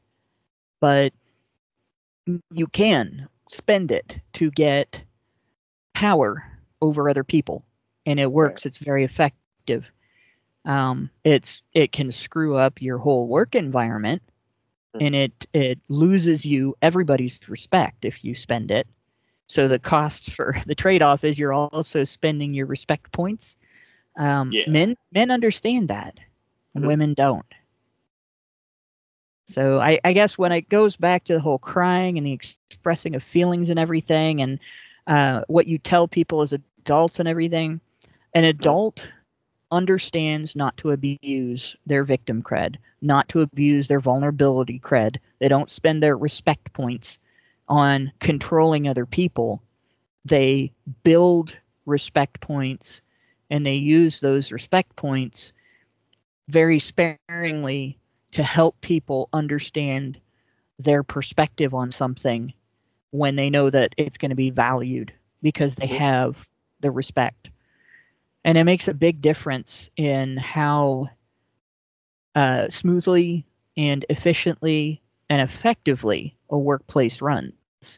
And unfortunately, I think that's part of the reason why the unions don't work in retail establishments and stuff too, because those are female-dominated bottom rungs.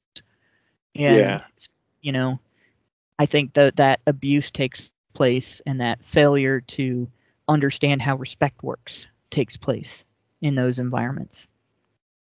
Gotcha. So it was a long story, but the point sort of goes right back to that whole an adult understands to express their emotions to help people understand their perspective. A child who never grows up uses their emotions to manipulate people. And men understand that, and women unfortunately don't. Yeah, so much for the more civilized sex, right? Yeah. Gonna backtrack just a little bit. So you mentioned that you kind of grew up in a girl desert, not enough girls, that kind of thing. Yeah. So hypothetical, what would a boy do in a boy desert? How would he kind of overcome that? Is there like I don't assume there's any kind of good that comes out of being in a boy desert in this situation. There can be. My grandpa kind of grew up like that. He had he was the oldest boy in his family, and he was the middle kid. So all of the kids that were older than him and his family were sisters. And his brothers were all much younger than him. So he had a lot of exposure to female behavior before he had exposure to male behavior. His father was murdered by the mafia for a relationship he cheated on his wife, on my great grandmother, with mafia princess, and so Oh. he was run over by a taxi while he was getting onto a bus. So the taxi literally went up on the sidewalk, and the only person who got hit was my great grandfather. And then, without admitting any fault or anything, because even though there was a crowd of people waiting to get on the bus, nobody saw it happen. They paid my great grandmother a regular stipend every month for the rest of her life after that. So that sort of tells you, even the mafia takes more responsibility than corporations, but they still murdered a guy for who he was sleeping with. But in any case, so my grandpa had he grew up somewhat with his dad, but he had very little influence from his dad. What he ended up being, he was very capable in terms of salesmanship. Mm-hmm. He was very good at public speaking. Polar opposite of me. You put me on a stage, you're going to see deer in the headlights. I'm terrified up there. But my grandpa was like, that was his home. Get up on a stage, or get in with a group of people where there's a point that he wants to persuade them on. Mm-hmm. He could have been the absolute perfect lawyer because he had the logic of a man, but he also had the emotional manipulative capabilities of a woman. Mm-hmm. And he knew it, and he knew how he could do it. So my grandparents started a facility, a medical facility for children with disabilities when they were in like their 40s, and they had not originally intended to start a facility. They were just going to help a neighbor, and then another neighbor needed help, and then another neighbor, and then pretty soon people from further away started hearing about these people that would help, and all of a sudden they realized the size of the need that existed at the time was well beyond something that they could just do from out of their home. And they actually needed to build a facility, and they needed to hire people and create a place in a business that would help people in a circumstance where their children had such special medical needs that they couldn't just keep track of their medical needs in the home. Mm-hmm. And so he was raising money, and he was able to figure out with each entity that he went to talk to how to talk to them in a way to personalize the situation.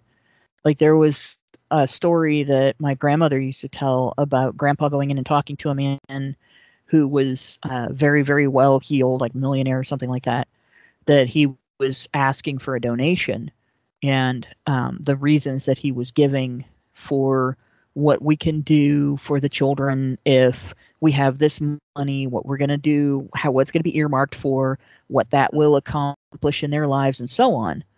But then he also looked around the room he was in, and every wall had bookshelves, and every bookshelf was full. And he started talking about the individual children and their individual needs. And when he made a note in his head of that, at one point in the conversation, he told the guy, most of these children will never learn to read.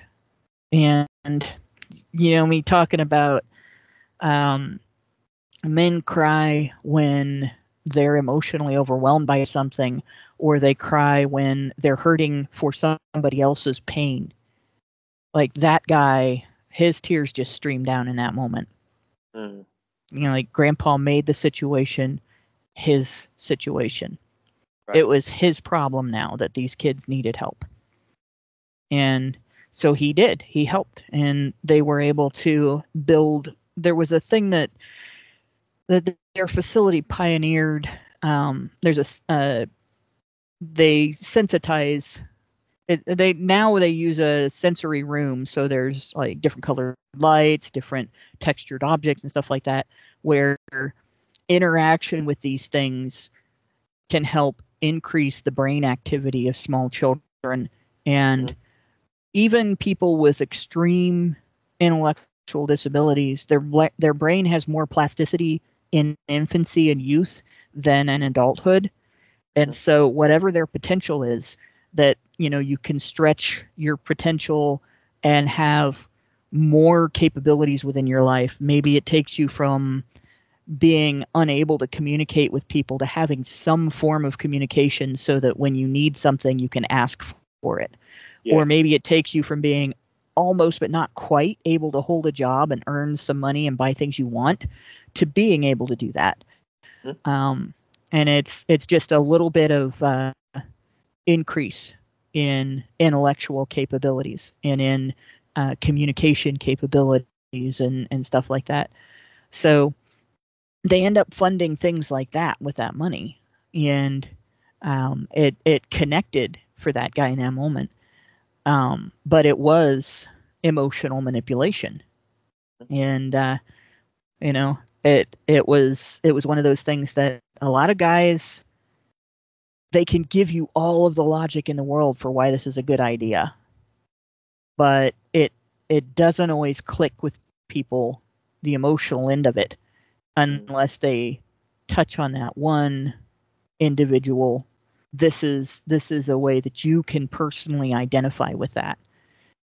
And so that's something that a guy that's raised in somewhat of a man desert can get, but it can only happen. My dad, his dad wasn't there, and his mom was. He does the same thing.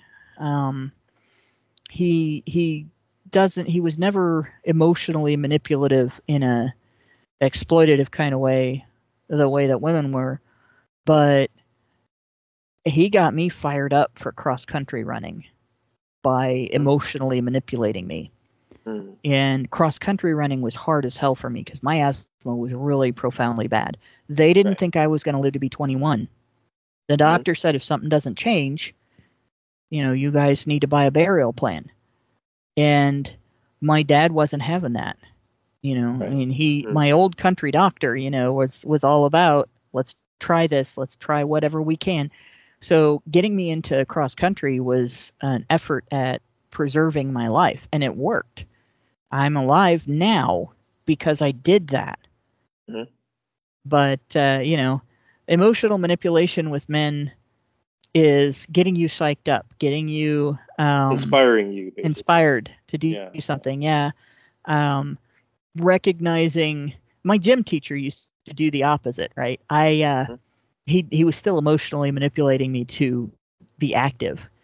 I would get wimpy for a minute in gym class, and he would say to me, "It's all right, you can sit this one out. It's we understand, and I would be like, I can do this." Reverse psychology, basically. Oh yeah. And he was really good at it. He was a football coach, so he was really good at it, and he was a great coach. He was on a team with several great coaches, with a leader who is revered in our community for what a great coach he was. But yeah, it's so men do pick up on things that women do that can be used as tools. And for the most part, unless they develop dysfunctional behaviors because of other issues that happen when they're growing up, they use them as ways to build community and build up the people around them, protect and preserve. And again, those are both just entirely, I suppose it can be considered sexist, but men find tools in their lives, in everything around them, and use those tools to achieve positive outcomes for themselves and the people that they are protecting and preserving and nurturing and taking care of. Right. It's interesting. So we're going to the subject of using tools. It seems to me that you would think, you and I would think that using tools is such a manly thing, but a lot of the anti-male, I don't mean anti-male, but any kind of male shaming that happens from some people, calling them unmanly or so forth, is that if they use any kind of aid or assistance or tools or technology, they're less of a man than if they did something more with their bare hands or taking more toil because of it. You kind of understand what I'm getting at Yes, I here? do. I do. Yeah, right. And Yeah. you know, there's a functional and dysfunctional level to that, right? The functional level is valuing the conclusions, the benefits from hard work when hard work is necessary. Like you've got a pile of rocks to move and all you have is your hands and a shovel and a wheelbarrow. So you have to use your hands to pick up the bigger rocks and you have to use the shovel to get the smaller rocks because you don't have another tool, right? Right. And there's nothing shameful or wrong about that. That person is not beneath people who are who have put themselves in a situation where they don't have to do that. That hard work can strengthen and toughen you, but at the same time, acting as though your brain isn't the same situation where, let's say you figure out you can tip the wheelbarrow to the ground and push instead of lifting, and a large number of the rocks will end up in it, and then you just figured out how to get your rocks moved with a little less work, right? There is no shame in that. That's not wrong. That's not bad. And figuring out safer, less labor intensive, easier ways to get a job done.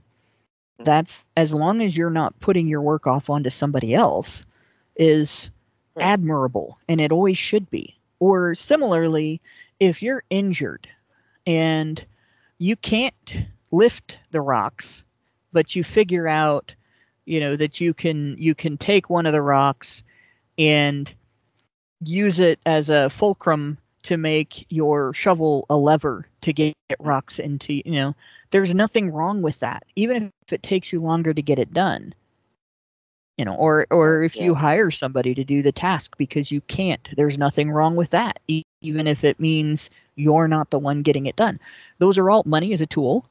It is. Yes. Everything is a tool. So there's nothing shameful about doing the hard work if you don't have another way to do it.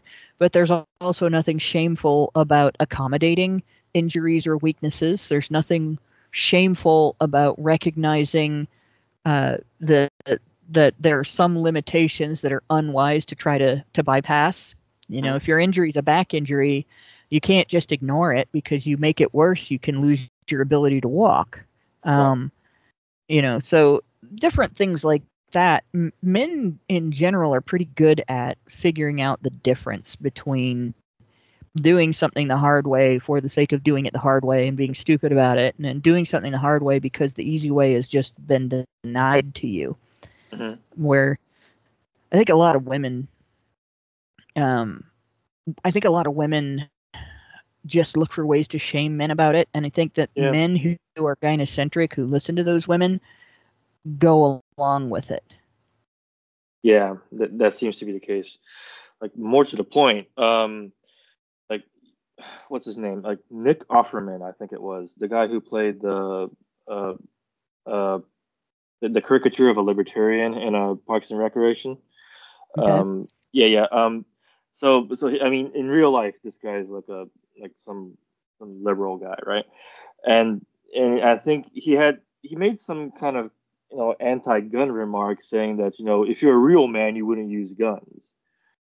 So that's dumb. Yeah, it is dumb. Yeah, but the idea, and I'm pretty sure it was him that said that, but that kind of plays more into the point I was making, is that if you use a tool, you're a loser or something, or and so forth. I used to photograph sports for my local newspaper when I was in high school. My first paying job outside of the family was being a stringer, and I would go photograph golf and basketball, volleyball, track and cross country. When I was running, I'd also take pictures of the other races. So in between, I would have my camera in my gym bag. But one of my favorite things to photograph was football. Mm. And I loved being on the sidelines for the football games. I loved the environment and I loved the sport, everything about it, right? And for the Europeans, I'm talking about American football. So similar to, but not quite the same as English rugby. Mm. And there are some things that you use a wide angle lens for because you can be somewhat up close. Like if you're taking pictures of people on the sidelines doing their things, a coach talking to a player, a sports medicine worker helping the player. I can't think of the term. The therapist helping the player Yeah. that sprained an ankle or something. That's okay, right? But you're not going to be 6 feet away from the guys on the field, so you need a telephoto lens, Mm. and it would be stupid to come along and say, well, a real man uses a wide angle lens for Yeah, everything. yeah, yeah. Get yourself in there. It doesn't matter if you get hit. Having been run over once on the Mm. field, I can Yep. say that it matters quite a bit. And Mm. even the way the teams played was different. Actually, that kind of brings that up. I was used to photographing the St. Mary's Rough Riders football team, Yep. and that during my high school time, that team didn't have to throw the ball ever. Like Mm. they did it sometimes, but it was a rare thing. They just ran over everybody. They were Mm. big, corn-fed farm boys that loved football, that they played football as a pastime from the time they were little kids Mm. until they were in high school. In fact, I played football with some of those guys at the park, sandlot football as a little kid, till we got to the age where the boys started outpacing the girls in physical growth, and then I couldn't do that anymore because they were serious when they played, Yeah. and that they were a lot bigger than me at that point, so that wasn't smart to continue playing with them. Mm. But in any case, so they didn't have to throw the ball, and the time that I got hit, I was photographing the Minster team. God, I can't think of their name. That's really bad. Anyway, Minster was a different shape of guys. They were tall and they were muscular and they weren't lightweights, but they were tall, they were slim, and they had a lot of them had good throwing arms. So they ran a passing game and I wasn't expecting it. And so I'm way upfield thinking that they're gonna, because they'd had a really good season, they're gonna run in my direction and I Mm. can get a whole series of shots. And all of a sudden, the guy has the ball in his hand, turns, and he brings the ball back behind his head, and he's got his other arm forward while he's running, and he's facing me. And I'm like, what the? Oh, crap. And as soon as I had that series of thoughts, the guy that was supposed to catch the ball, the guy that was supposed to stop him, the guy that was supposed to stop that guy, and the guy that Mm. was supposed to stop that guy all hit me at once. They all went off sides and hit me at once. And that was just awful. So Mm. I learned to pay attention to the teams that had a throwing game too. But nobody comes along and says that the team that was really good at passing way down, or way up field, Mm.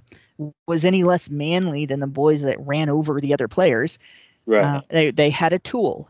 They Mm. could launch that ball for yards and yards and yards, and the other guy usually would catch it. Right, the Yeah. receiver would catch it, and that's how they were beating everybody. Like the other teams couldn't catch up or couldn't predict. They could throw farther than the other teams could, and they made progress to the end zone much faster that way. Yeah. So yeah, there's much less of a grind actually in that game. But at the same time, you got to pay attention. And Mm. it's dumb for people to say, well, this is the way I do it. So you can't use the tool you have and you're Mm. using because it makes you unmanly. Right. Your Yeah. brain is a tool. Mm. Yeah. Use it. Yeah. And in fact, I really wish, speaking for our own movement here, we make much more and more and more emphasis on men's brains because that's a big part of their masculinity, I think, because everybody talks about the labor and the protection and the provision and so forth. But I kind of want to talk more about their geniuses and such in their own particular ways. I wish there was more of that, I think. Men's brains gave us the single most important invention for the health of civilization of all time. And people act like it's something gross to be ashamed of, when in fact, men's brains, men's engineering, men's expansion and improvement on it, and men's willingness to do dirty, filthy, nasty, disgusting jobs to maintain it, are the reason that we don't have cholera epidemics and E. coli epidemics and all kinds of nastiness in terms of bacteria, fungus, and viruses in our communities.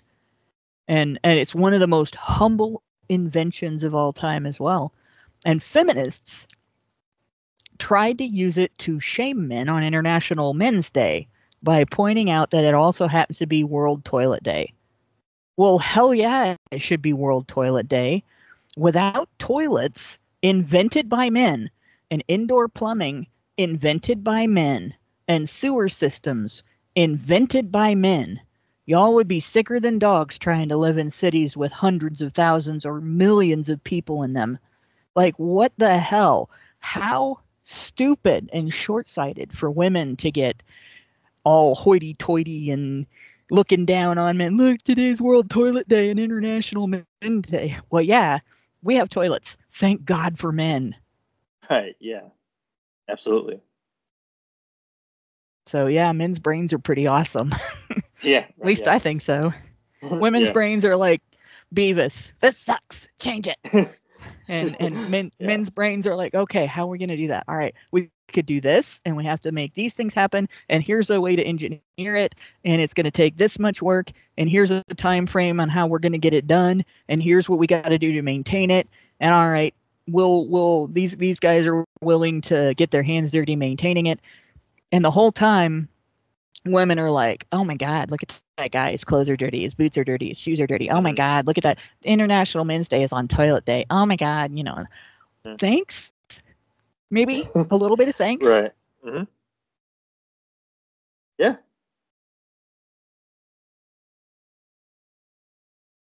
I don't know. Indeed, yeah.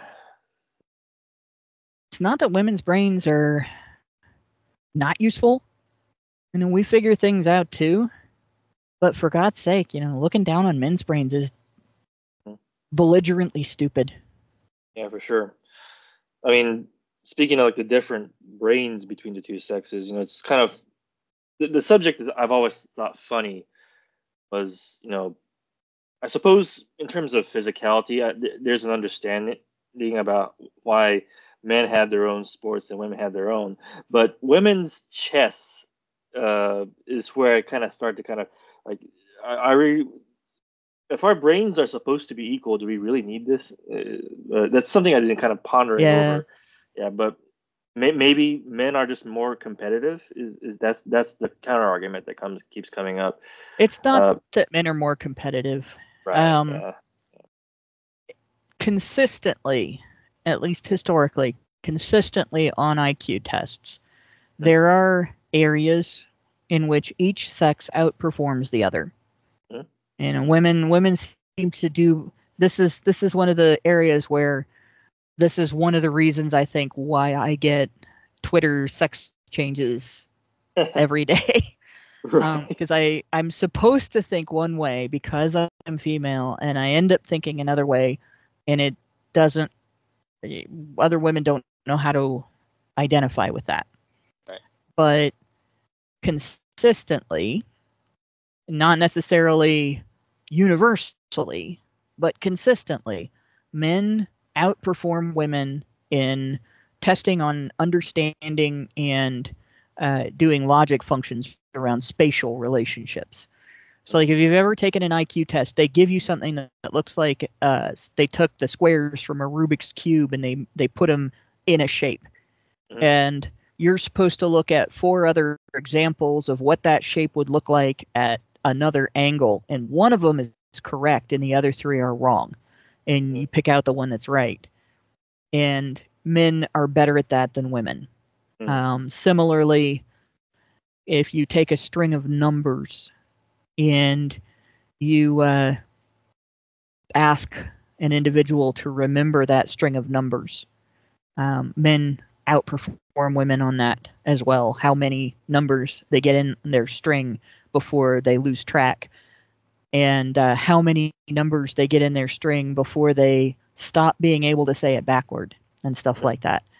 So in a game where spatial relationships matter, because some of the pieces can only move in certain directions and some of the pieces can only move so many squares and so on, and being able to track what will happen if you move this direction, where your vulnerabilities are. So strategy, basically, in terms of the mechanics of the game. What can this person do if I do this? That men are better at that.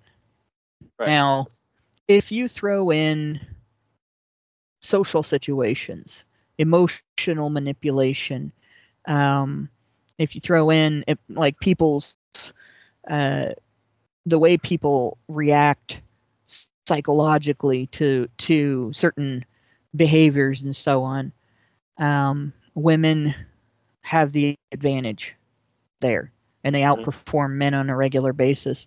And the functional aspect of that is that you usually see women being the one planning the family social events and how everything is going to be done to provide comfort and a happy environment for family fellowship and camaraderie and bonding and so on.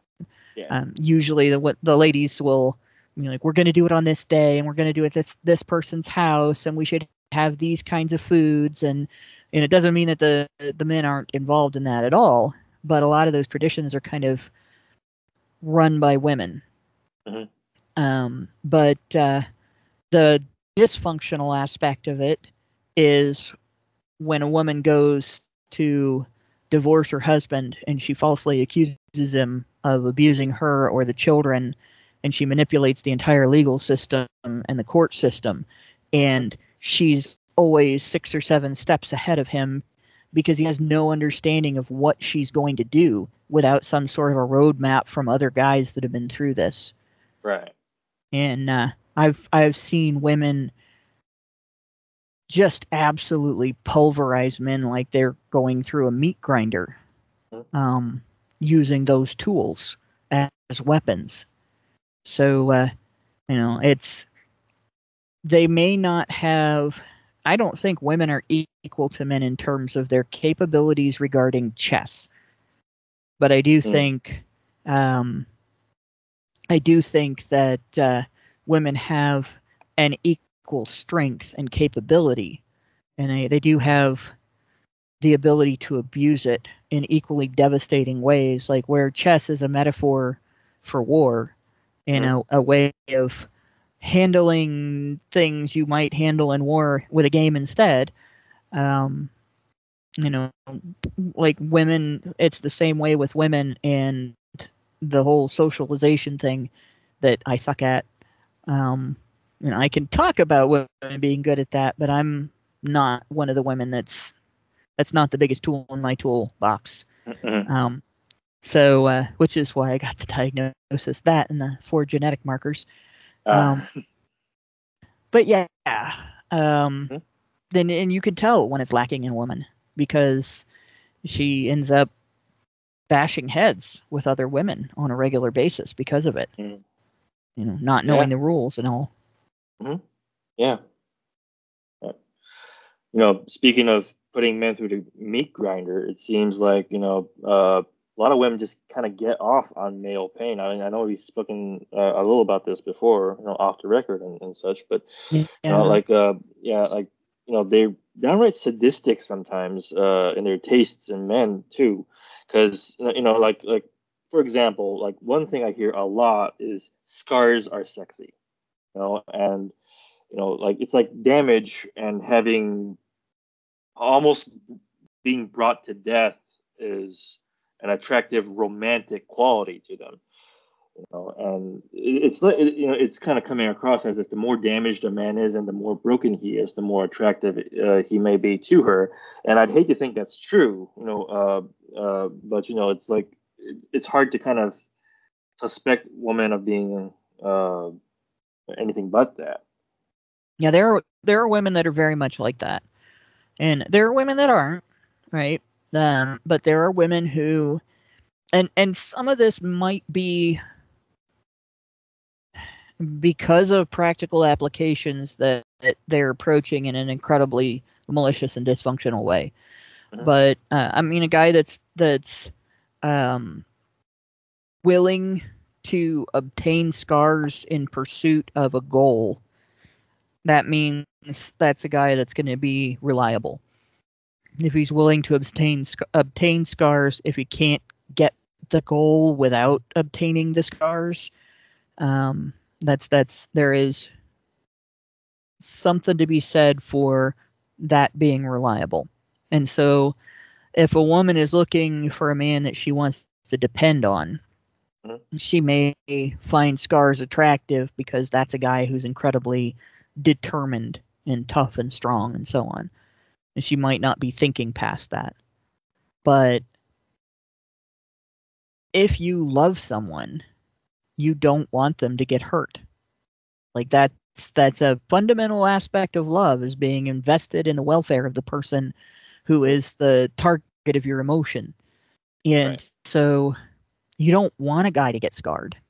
You don't want him to be injured, wounded, suffering. You want to be the person that is his warm, safe place where he doesn't have to think about those things and deal with those things. And so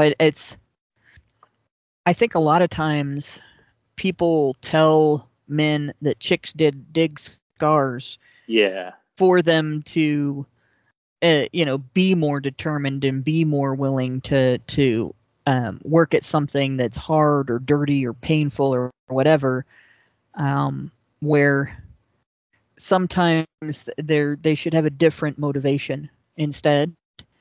And at the same time, they tell people chicks dig scars because they don't want a man to feel unattractive because he has them. And most guys are more high risk than women overall.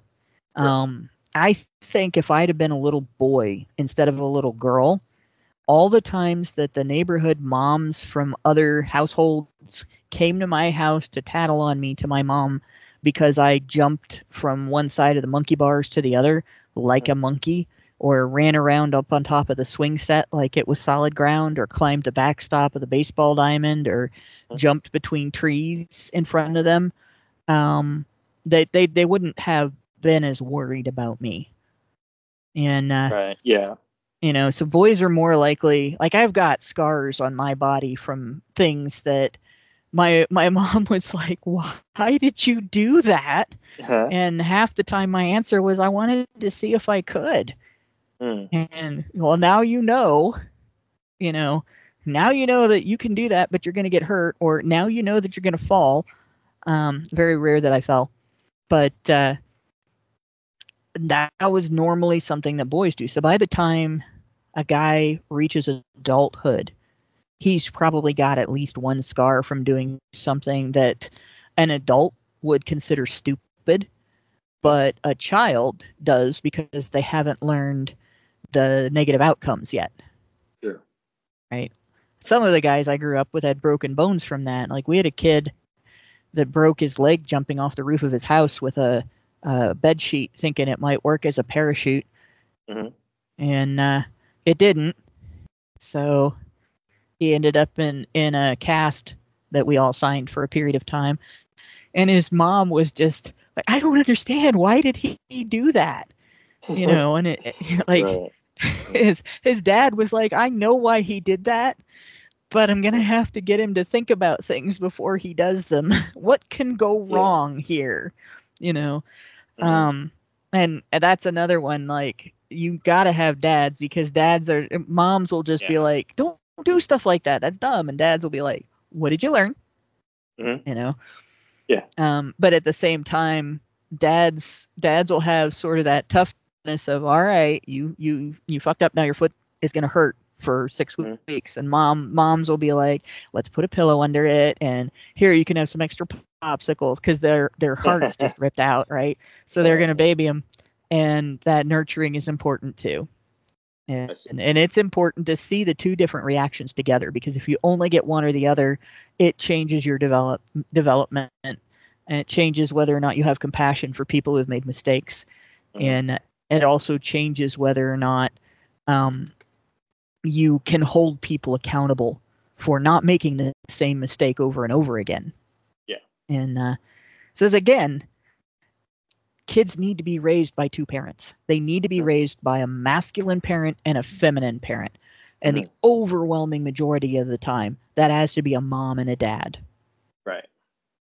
You know, you may find times where there's a more masculine dad and a less masculine dad, where you have two gay men raising a kid, and a kid is going to get similar benefits. I think fewer times where it's lesbians, because they're more emotional overall. Even butch women, it's rare to find a woman that is equal to a man in terms of emotional regulation. Yeah. But even among lesbians. But it can happen. It's just not common. Right. So it's bad to think that so typical enough that we'll find it in like equal parity or anything like that. No, it's not equal. Nowhere near that. No. Yeah. And it shouldn't have to be. It shouldn't be something where, being married and having a family should necessarily mean that you have to be parents. Right? That we shouldn't put pressure on same-sex couples to conform to the nuclear family model.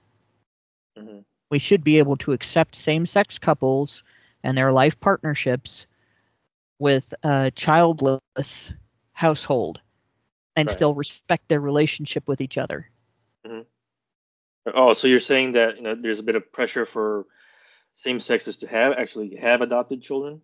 Yes, there's a huge amount of pressure, and it's not fair to the couple, and it's not fair to the children. Right?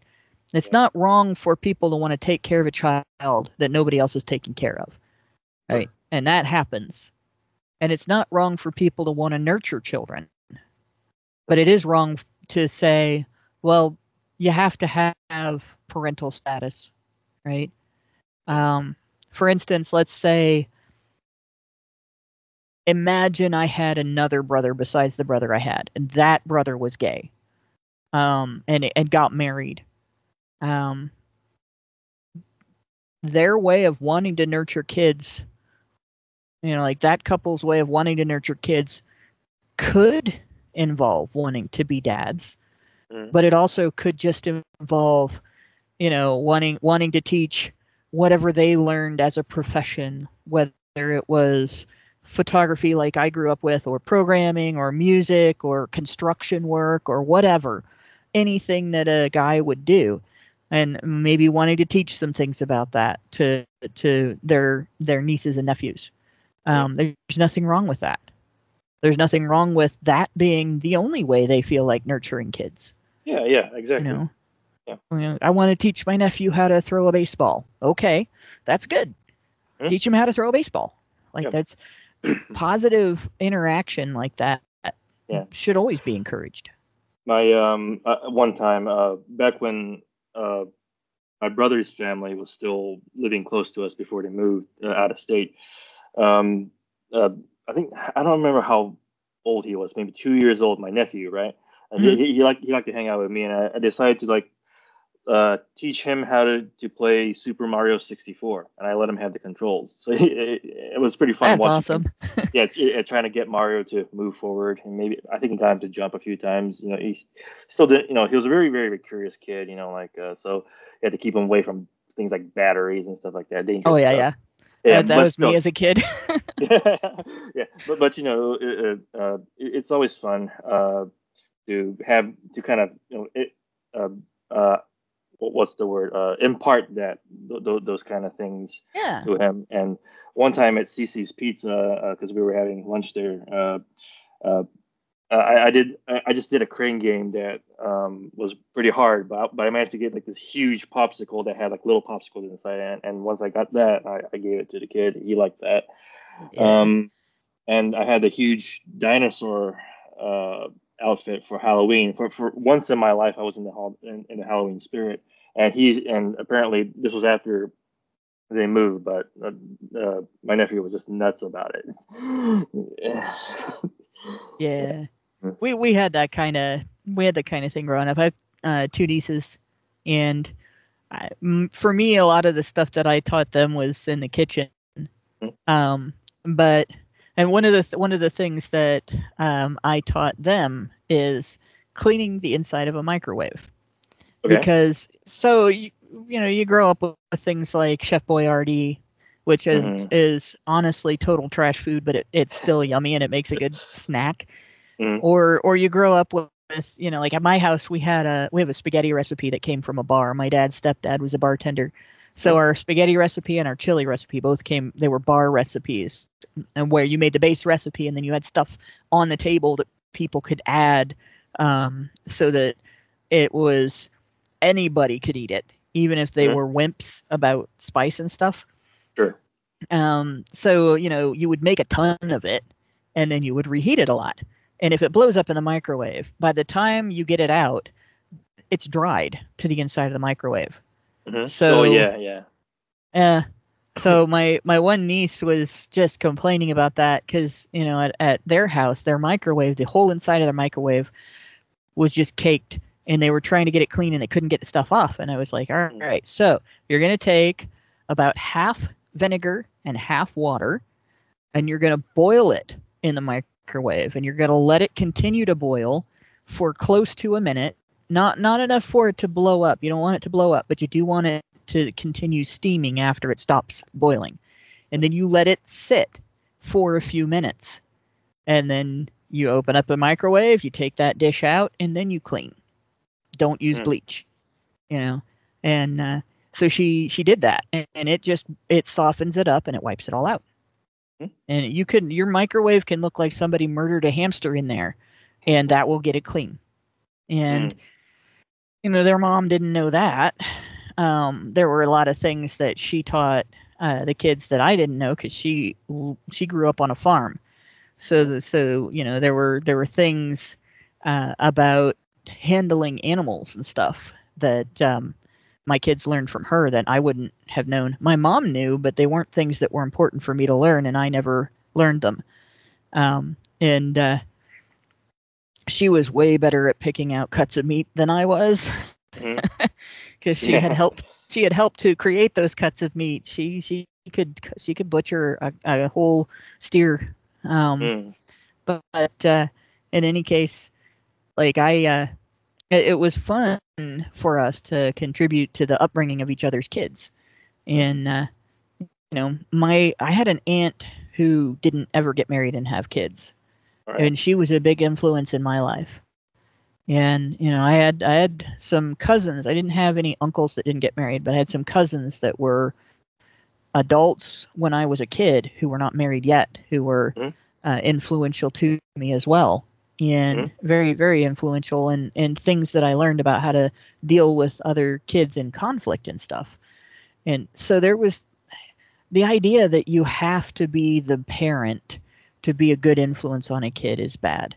And Yeah. one thing that really bothers me, our society has created this myth, this really deeply dangerous myth, in my opinion, Mm. that the way to prevent bad influences on a child is to surround the child with women and exclude men who are not the Good. child's parent, and Oh, sometimes that's even the that's child's crazy. dad. And it's discussed as if every man who is interested in nurturing and caring about a child is a potential molester. right? Oh yeah, even Lawrence Southern was like, oh, no man should be like looking after kids, and like no group of men should be looking after kids, or something like that. It was a really some years back. She said something like that. Yeah. It pissed some of us off. And it's a really dangerous mentality for two reasons. First of all, the people most capable of physically protecting a child using strength and threat level against somebody that would hurt the child are men. Hands down, nobody is scarier in terms of a physical fight than a man. Right? Now, granted, there's variation. There are some big women, like Carrie Nation was scary as fuck. She's the woman that was the head of the Women's Christian Temple or Temperance movement that carried an axe around and busted up tables at bars and stuff. Yeah. She was 6 feet tall, right? My dad's mom was 6 feet tall. She was not mean though, so she was not scary like that. But in any case, there are women that are capable, but the majority of the situation, like if there is a predator and there is somebody wanting to threaten the children in the neighborhood, the person that they're going to be the most afraid of is a man who is dedicated to preserving and protecting the safety and welfare of that child. Right. Especially if their actions might anger that man. But at the same time, people think of women as being the safest people for children to be around. And even though abusers are a minority in both sexes, they are not more of a minority among women than they are among men. Right? Even though most men and women might be perfectly safe to be around children and would do everything they could to instinctively, by the way, to protect and care for a child that they saw in a vulnerable situation that wasn't being helped. The small percentage of people that would do harm to a child, children are more vulnerable when that person is a woman because they're raised to trust and they're not afraid of her. And if she is violent, she doesn't have the level of control. She doesn't grow up learning to control her violence the way a man grows up learning to control his violence as a boy. Because she doesn't face the same consequences for violence growing up as a girl. And then on top of that, the research that we've been talking about lately online, and I've got the book sitting around here somewhere that it's from, and I don't see where I stuck it. But there is a study where college women were asked about like their behavior on a scale of sexual aggression from 0, both parties are consenting and interested and everything, to very violent.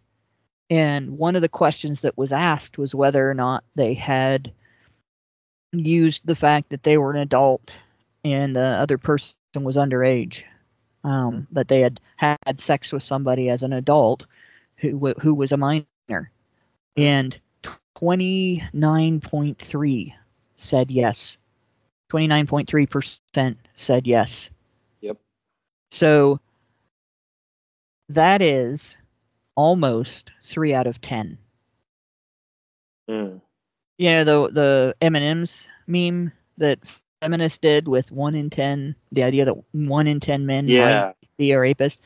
That's 3 in 10 women. That's almost a third of women by college age have had relations, that really constitute rape. And that's just the ones that went after underage kids, right? There were like 1 in 5 used violence, 1 in 4 threatened violence. There was like 8% had used a weapon. So this was, women have the capacity for sexual violence. And then you also have the issue of like childhood abuse, just children being beaten or children being emotionally abused and stuff like that. And among fatalities in childhood abuse, where the child is neglected to death or beaten to death or starved to death, murdered, whatever. those women, the mothers, outnumber the fathers. Like by 70, there's 70% of the children that are killed by one parent are killed by their mothers. And then on top of that, you also have the mothers outnumbering the fathers in terms of physical abuse. And among people who are not relatives, it's workers in industries that are female dominated, and that they're female dominated specifically because men have been shamed out of working at these places because it's been assumed that they would abuse. So daycare center workers, for instance, babysitters and stuff like that are more likely to abuse. So the fact that somebody is a woman, it doesn't necessarily make women more likely individually to abuse, but it does mean that you can't look at someone and say, well, that's a woman, therefore they won't. Right. Like, therefore the child is safe. If that person is a stranger, you don't know that, right? And at the same time, you know, the idea of eliminating men from a child's life because that's how you protect the child from abuse is pretty much debunked by the fact that most abuse is perpetrated by women. It doesn't mean they won't be abused. And it's important for children to have that nurturing for both sexes.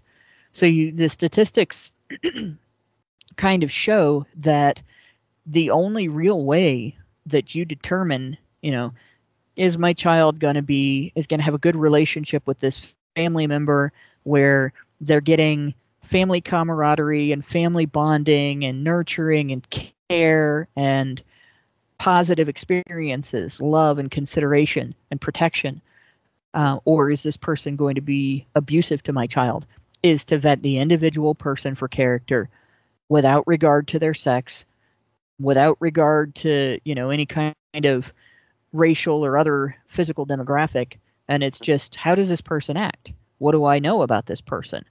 And you can't differentiate between men and women with that. You have to understand that it's the character of the person that determines whether they're going to behave that way or not.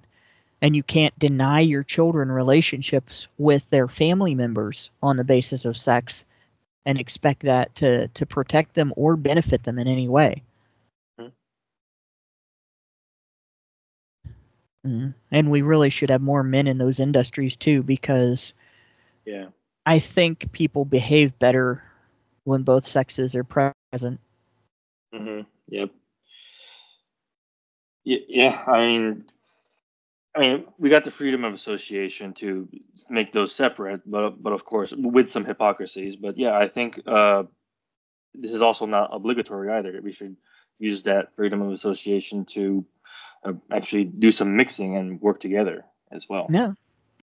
And it's important in other ways too. Like, you get a nursery school or a daycare center. A nursery school is more of the kids are actually actively learning things like their alphabet and stuff they would have learned in kindergarten when I was a kid. But when you have male teachers in those environments, it helps the kids develop a better understanding of that formation of rules for playtime and stuff and sportsmanship. Being able to like answer a question and be wrong, and instead of being embarrassed that you were wrong, looking at it as an opportunity to learn something that you didn't know before. And you end up with, if you take all of the men out of the situation, you very often don't have anyone in the environment that imparts those important lessons. And the kids might learn their ABCs, but they don't learn the ABCs of how to interact with each other on a diplomatic level. You know, they don't learn the ABCs of getting good, you know. And same thing with preschool, or not preschool, but daycare centers, where the kids are just sort of being warehoused. They're not necessarily being given lessons in anything. Where you're in an environment where you have a lot of free time and you have a lot of people around you, it's important to have the masculine means of getting along with each other and using your time in an entertaining way and making sure people have a good time using their time that way, and it's a meaningful experience and stuff like that. And being okay with taking turns and getting dirty, getting mud on your pants, or getting losing the game, and getting something out of how hard you played, and learning from the things that the winners did and the things that how they differed from what you did, and so on. Like, we end up in a situation with all women in those environments where you get the everyone needs a trophy mentality. Yeah. And I think men could prevent that. And it would make a huge difference in how strong each generation is if we had a way to include both sexes in those professions. It's tough getting men in those professions, partly because they don't pay well, and men have to support families. And so they have to go for higher paying jobs. But I mean, guys that are still in college, guys that are just out of college and haven't gotten a better job yet, all kinds of possibilities exist. Yeah. So. Yeah. Well, I think that's all I've had in terms of questions. We're almost at the 3-hour mark, so we've got a lot in this time. I'm glad we got everything in there. Is there anything else you wanted to kind of add to all this? I guess I would just want to strongly repeat the importance of raising kids as much as possible, raising kids in 2-parent homes with mom and dad, and how important that is for the kid's development. And it's not that people who didn't get to have that development are defective, but there are chances that they may have missed out on. There are things that are harder for them to develop, and they may have their outcomes, the things that you want to have happen in your life, being able to be in a relationship of your own, being able to have a job that supplies the resources that you need for the things that you want, and things like that, staying on the right side of the law. It's a bigger struggle for people who don't get that start. And so, even though I'm not arguing that we should shame parents that don't create that environment for their children, it's very important that we recognize that's the ideal. That environment is the ideal. And everything else that is not in that is not that environment is not ideal. And so you strive for that. And then if you don't get that, you struggle to make up for it. And those are your two options. You don't act like a lot of women act today in society, where you have to say this is just as good when it's not, and ignore the fact that there may be things that your kids need that you may have to seek external resources in order to help them develop the way they should, so that they can have functional adulthoods and be happy people. Women are very, very selfish for demanding that it be treated the same. Well, thanks, Hannah, for hanging out with me today once again. Always love having you. Thank you. I was glad to be on, and it was a lot of fun. Thanks for having me on. Yeah, sure thing. All right, and one thing before I go is that if you are listening to this now, if you're subscribed to my Subscribe Star on the $2 tiers and up, you can ask a question to the interviewee, and we'll have it read to you, and she'll answer, or he will answer. So strongly consider that. I could use all the help I can get. So anyway, thanks again, Hannah. I'll catch you some other time. All right. Thanks again. And we'll talk to you later. Sure thing. Bye.